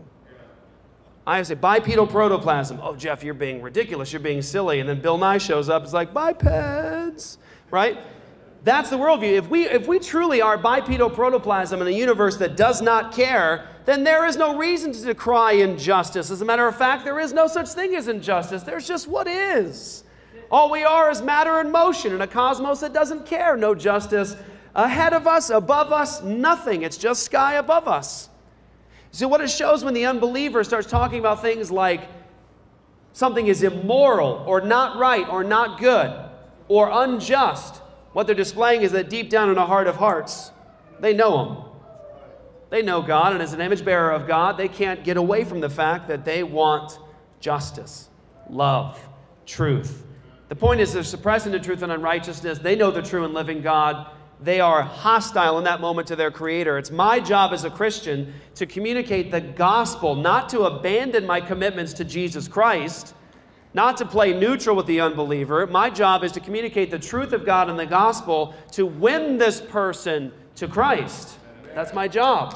And one thing I want to point you to is the twofold apologetic methodology. It helps when communicating with people who want to fight for abortion. Proverbs 26, verses 4 through 5, twofold apologetic methodology. First, who knows it? Don't answer the fool according to his folly, lest you be like unto him. And I memorized that the way that Dr. Greg Bonson used to quote it. Don't answer the fool according to their folly, or you'll be like them. First point. Don't answer the fool according to their folly, or you'll be like them. That can be taken a number of different ways. That can be taken in terms of you don't take the attitudes, you don't take the behavior, you don't take the beliefs of the unbeliever and begin adopting them and answering them like them. So, take for example the hostile nature of what takes place outside of Planned Parenthood. People are abusive, people get physical, we don't give it back. Don't answer them according to their folly. Don't be abusive back, don't get physical back. Another thing is, don't answer them according to their folly. Don't take their presuppositions. Don't take their outlook on life. Don't act like, yeah, you know, maybe Jesus isn't the Messiah. You know, maybe there really isn't a God. Let's find out. What's the statistical probability? Is it more towards Jesus or more no? What we want to say is the fool says in his heart there is no God. If you reject the God of the Bible, you're reduced to absurdity and foolishness. I don't want to take your presuppositions. I don't want to take your bankrupt, bootleg worldview. It is bootleg, by the way, from us, okay? And I don't want to reason accordingly. So what I want to do as a believer is actually maintain my commitments to the Word of God, to Jesus Christ. When I reason, I'm not going to reason from a position of neutrality. I'm going to reason from the place where there is absolute truth, and that's found only in Jesus. So that's first point. Second point of the twofold apologetic methodology is, it sounds like a contradiction. It's not. It's a twofold apologetic methodology. It's two methods of answering the fool. One, don't answer them according to their foolishness. The second part is to answer them according to their folly, lest they be wise in their own conceit. And what's that say? That's saying step into their position. Show them the folly of their position. Step into their worldview. Show them the implications of it. Don't get out of your position, committed to the Word of God, and adopt their position. Don't pretend neutrality. But at certain moments, it's a good idea to step into their worldview and show them the absurdity of it. Let them get to the logical consequences of it so you can point them ultimately back to Jesus. What's the point? Is it to win arguments? No. Win the man. Win the woman. Win the child. We're not there to win arguments. We're there to win people with the truth. And I want to say this, if you struggle being a prideful person, being the kind of person that always has to be right, if you struggle with that, you need to get on your knees and you need to beat your breast and repent. Because it's only the grace of God that changed your mind, if it's changed at all. Only the grace of God. I would say you need to do a deep study of the sovereignty of God in salvation. That'll humble you, and it'll make you ready to go out there to preach the gospel. But win people. Be respectful. Be gentle. One last thing, and we'll get to just quickly, just some common arguments. So, and I hope they're watching. I know you are. Errol, Jocelyn, we love you. I know you're watching, Errol, because you say you watch me all the time. So, hi, Errol. So a good example is over the last couple of months, Planned Parenthood in Tempe has been coming out to try to stop what we're doing. They had a certain point where these death escorts were actually blasting music and cowbells, and they were even playing messages from Anton LaVey from the Satanic Temple. I mean, it got to the point where they were doing more damage to Planned Parenthood's business than we were. But it was nothing but hostility, nothing but difficulty. They really wouldn't talk with us and even have a real meaningful conversation. They just ignored us and just blasted stuff and cowbell and all the rest. Well, we finally had an opportunity over the last couple of weeks, maybe 2 or 3 weeks, to finally get them to stop with the noise, stop with the just mindless, crazy noise and just meaningless noise, and let's talk. Let's have a conversation. That's why we're here. And so we did. Those conversations are up on the internet for you to see. And it went from such a hostile relationship with these two wonderful people, actually, except for the issue of child sacrifice. I like them. But we went from a place where there was just hostility and mean-spirited things being said about us and cursing us and saying nasty things about us on the internet to now we're having a gracious conversation. We're actually having a respectful, loving conversation. I'm supposed to have dinner with Errol and Jocelyn sometime in the near future. Win the people, not the arguments. It's not about winning an argument. It's about this person needs Jesus. They need to be forgiven. We want them to know that we truly have love for them. That's the thing I think we have to recognize.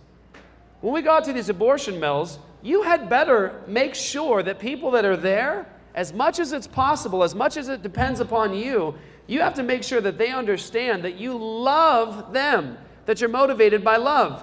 They have a picture of you, a caricature of you already walking there. They think you're nuts. They think you're dangerous. They do think you're crazy. They think you're, and many times, an awful excuse for a human being. They've said all these things to me. And so when they show up there, they have a portrait of you in their mind. Don't allow them to maintain that false caricature of you. Tell the truth. Don't placate to their sensitivities. Always tell the truth, but make sure that you communicate with grace, with love. Make sure you tell them how much you care about them. If you can't do that, you don't belong in an abortion mill. Because if you go to an abortion mill and you bring shame to Christ's name, you're damaging our mission. So make sure you get your heart right and love people. So let's talk just quickly about a couple things that are objections. Number one, let's address these quickly. The Christian's objections, the professing Christian who objects to this ministry, they will say, it's not loving. It's not loving. Well, there's a couple ways you can handle this. What you could say is, well, God commands it. That's the death blow, right? Well, Proverbs 26 says specifically to rescue them who are being led to the slaughter. And so I'm actually just trying to obey God. God commands it, and so I'm trying to do that. What are you doing in response to Proverbs 26? It's a good thing to ask somebody, what are you doing in response to Proverbs 26? I'm trying to love them. It says, not very loving to the women. Well, it's good to ask this question because it's really the thing that gets forgotten in this. When Christians say it's not loving to the women, what I like to say is, how did we forget about the child here? It's not loving to the women. Well, we're not talking about her now. She's the one that's going to walk out safe. I want to know, what about the child?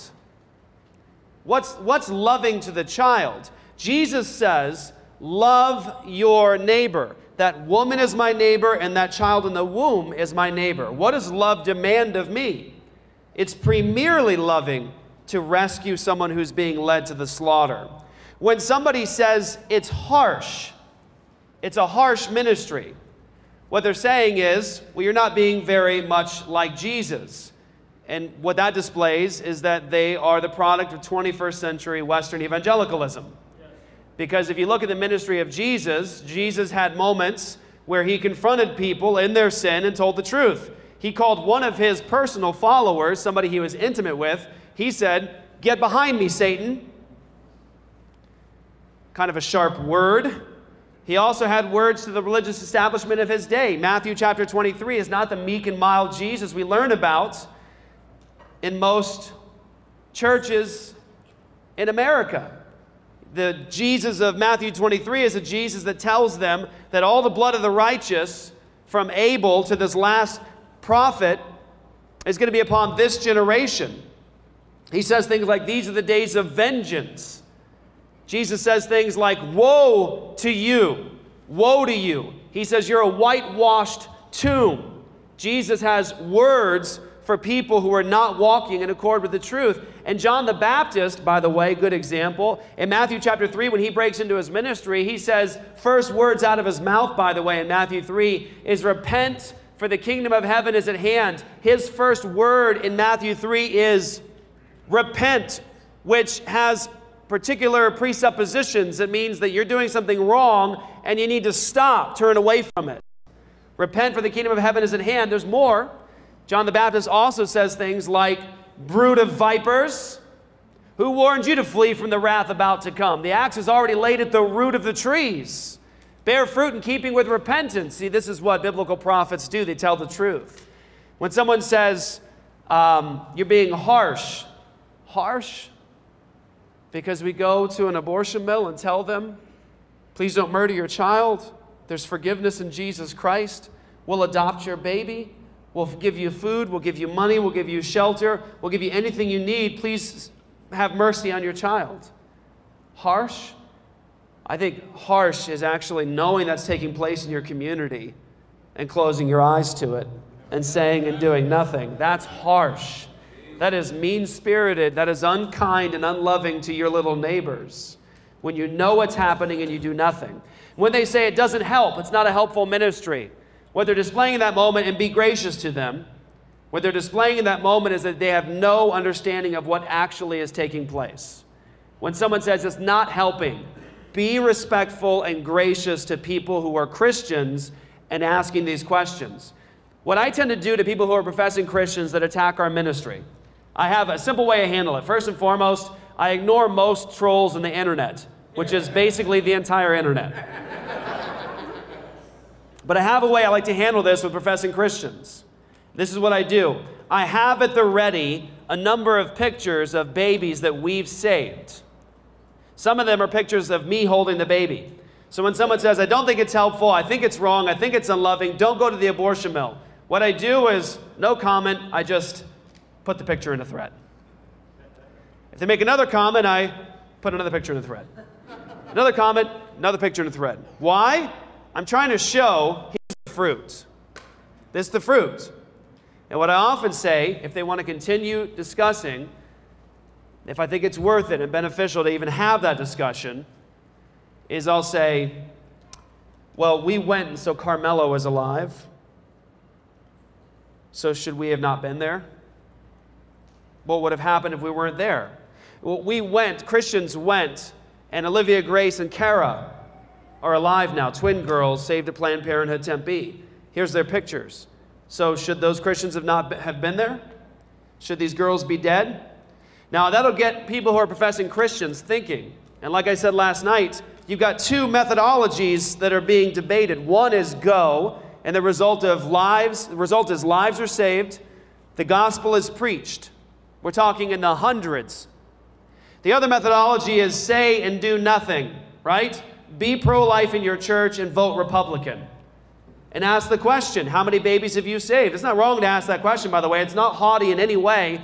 We're talking about the lives of children here, and you have somebody attacking this ministry, naming the name of Christ. It's a worthy conversation to have. Say, let's do it. Let's talk about it. Two methodologies suggested, mine and yours. How many babies have you saved? How many? With your keeping silent and being pro-life in your heart and head. How many women have you preached the gospel to in light of abortion? How many women do you know who are considering abortion that you communicated the love of Christ to and you offered to serve and help? How many babies have you actually offered to adopt with your methodology? Do you see the point? So communicate that to professing Christians. Let them see it. Let them hear it. Now let's talk about the unbeliever. Well, you guys already, I'm speaking to the choir for some of you guys. You guys are the veterans. Many of you guys could be up here yourselves, but you all know these are the common arguments. What if she was raped? Now know this, that when that argument is used, it is very effective. And it's effective for a significant reason. It's effective because we're in the image of God. It's effective because we know as Christians what? That rape is absolutely wrong. As a matter of fact, in the Bible, God says that the punishment for rape should be the death penalty. That's how serious God is about rape. God values women so much more than our modern culture. Modern culture, you have people that could rape women and be out in 6 months. That's the truth. That's the truth. God so values women and prizes them and sees so much value and dignity in them that if somebody rapes a woman, he says that's capital punishment. But when someone says, what if she was raped? Know this, that they're appealing to emotional argumentation that they don't have any right to. Because if they reject the God of the Bible, they have no basis to complain about rape. So notice, when someone brings up the rape challenge in the context of abortion, they are pulling on your Christian heartstrings. So what you ought to do as a Christian is get underneath it. When someone says, what if she was raped? It's good to ask this. What's wrong with rape? They say, what? What? What do you mean, what's wrong with rape? Well, tell me. I know why I think it's absolutely wrong. I think that people who rape women should get the death penalty. But I want to know why you think rape is wrong. What's wrong with rape? Can you please tell me? And they say, where do you begin? It's a violation of another human being. It's doing things to their body that you don't have permission to do. It's taking liberties with their body that you ought not to take. You say, thank you for that wonderful pro-life argument.